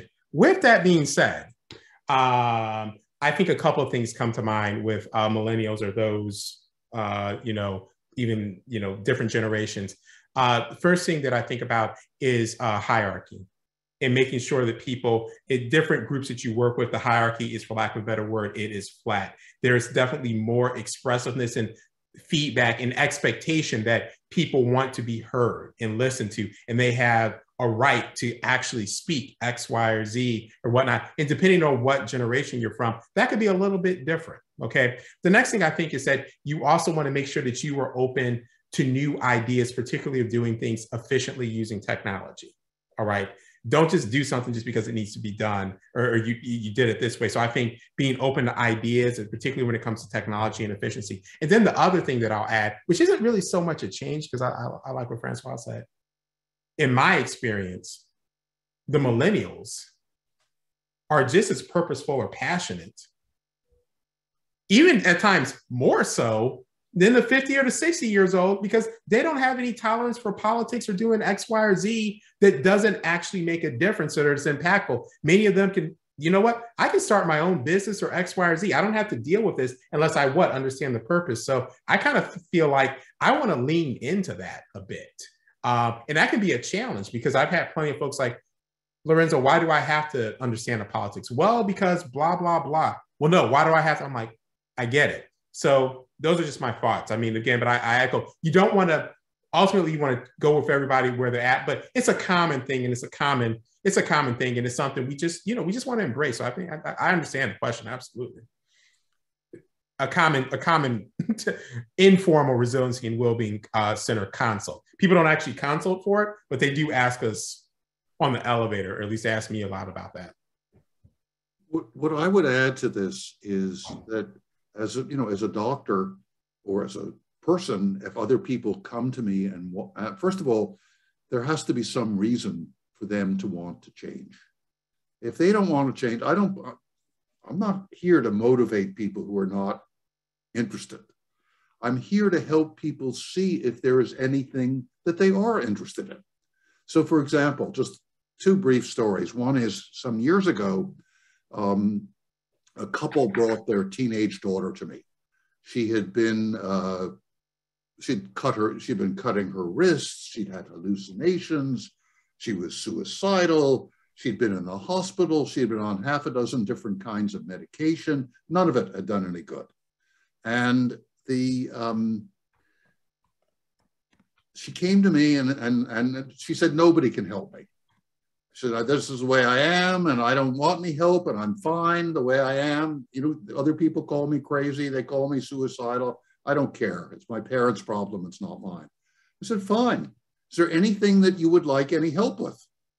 And she said, yeah, these pimples on my face. So that's where we began. And the things that I prescribed for her complexion would not be strange to be prescribing for somebody who was depressed or anxious. We changed her diet. We got her into doing exercise, some meditation, but we were working on what she wanted, and everything turned around for her. She didn't need medication anymore. She stopped cutting her wrists. She got her act together. My son's 19 now. He was not the slightest bit interested certainly in meditation or in most of the things that I was doing, until he started to get serious about playing ball, initially basketball and then football. At that point, meditation became important so that he could relax at the foul line. And he became a 90% foul shooter. That's great. Because he was in it, but it wasn't important to him until that point. And then he became very serious about it. So I think we have to look, what's the opening? What do other people care about, as opposed to perhaps what we think they should be caring about? That's wonderful. And I would add that the stages of change are the very first step in the integrative medicine approach, because that's what you have to figure out is, where is your patient so you can meet them where they are. So love that. Love that. We are running out of time, but I wanted to give each one of you a chance to sort of give your last thoughts. Francois, since you started us off, I will start with you. Last thought is, I'm going to make it personal, how wonderful it was to be together, and I learned a lot from you, and we are learning how to make this very meaningful and special, even though we are doing this on Zoom. But this was a gift to me, so I appreciate that, and I hope that all attendants enjoy our dialogue. But this was a gift to me, and I appreciate it. Thank you so much. We appreciate you, Françoise. Jim, final thoughts. Just enjoying being here and realizing that it will be important to get together in person here in DC, that we need to have, I appreciate your doing this very much. And I think it's important that for me, it'd be interesting to see what else can happen, what can unfold. And I think I don't think I know what we've missed over these last couple of years is in-person connection. And I've realized, you know, not that I knew it was important to me, but I realized how important that can be and what can come out of it. So I'm looking forward to hearing, seeing what can come out as we come together and explore what we can do here in this particular town that we're in. Françoise, you can come visit or bring us there, but people need to come together, and we need to come up with ways of approaching issues, problems, concerns where we can share different perspectives and come together. I think too many of us spend too much time in the cliche is a silo, but it's not a bad word for it. Too much time in silos, and we don't spend enough time out in the open fields with each other. So I'll look forward to that. Perfect. Thank you. Lorenzo, final thoughts. I agree with everything that's been said. A gift, and the fact that I really, really, really, which I think speaks to the energy. And I want to thank you, Lee, and everyone who put this together. And also, I mean, I agree with Jim. We really need to do this in person. And if you just look at the chat right now, I'm just like upset. I'm trying to be mindful and not upset, Françoise. I'm trying to be appreciative. But I'm seeing all this great stuff from Misha and Irene and Ashley. And I'm like, these could be some great, I mean, maybe Jim could give me some advice on shooting the foul shot. I mean, I don't know. I mean, it's good stuff. So, I mean, I just echo what everybody else said. And I can't wait to see, hopefully, us do this again and in person. And I don't think, we even have to wait. I agree, Misha, again, you're always so wise with your words. I agree. We have to be moving beyond just pandemic. And we want to embrace and live our lives with a curious, appreciative, and grateful spirit. Well, thank you so much. I am very appreciative of all of you and very appreciative of this group. And I agree, we do need to get together in person. There's definitely something special about that. I'm going to see Françoise and Nay at the International Congress, which I'm looking forward to. But maybe we will do something here in DC. We have a really wonderful event every Friday, which actually we suspended this week for this wonderful symposium, but every Friday at 2:00 we have a mindfulness experience, and Jim has been on that several times. Lorenzo, you've been on it. We might have to get Françoise on it now. It's a really great community that we started to have that connection during the pandemic when we couldn't be in person, and we're continuing it now. And I think that it's a really great opportunity for us to have a little bit of social connection when maybe we're too busy or we aren't able to get out and be with people. So I think also thinking outside the box as to what social connection needs to be is another important take home, that it doesn't always have to be a grand gesture. It could be something small just to keep that connection going. For instance, when you think of your best friend, just text your best friend and tell them you're thinking of them. Like something really simple like that can really help with connection. It doesn't have to be, I'm flying out to Cleveland to see Françoise. I could just text her and say, I really loved your talk today. Thank you so much. Little things matter. So with that, we will sign off, and I hope everyone has a wonderful weekend and it's very restorative and gets you all ready for Monday. Bye-bye. Thank you so much. Bye, everyone. Thank you. Bye-bye.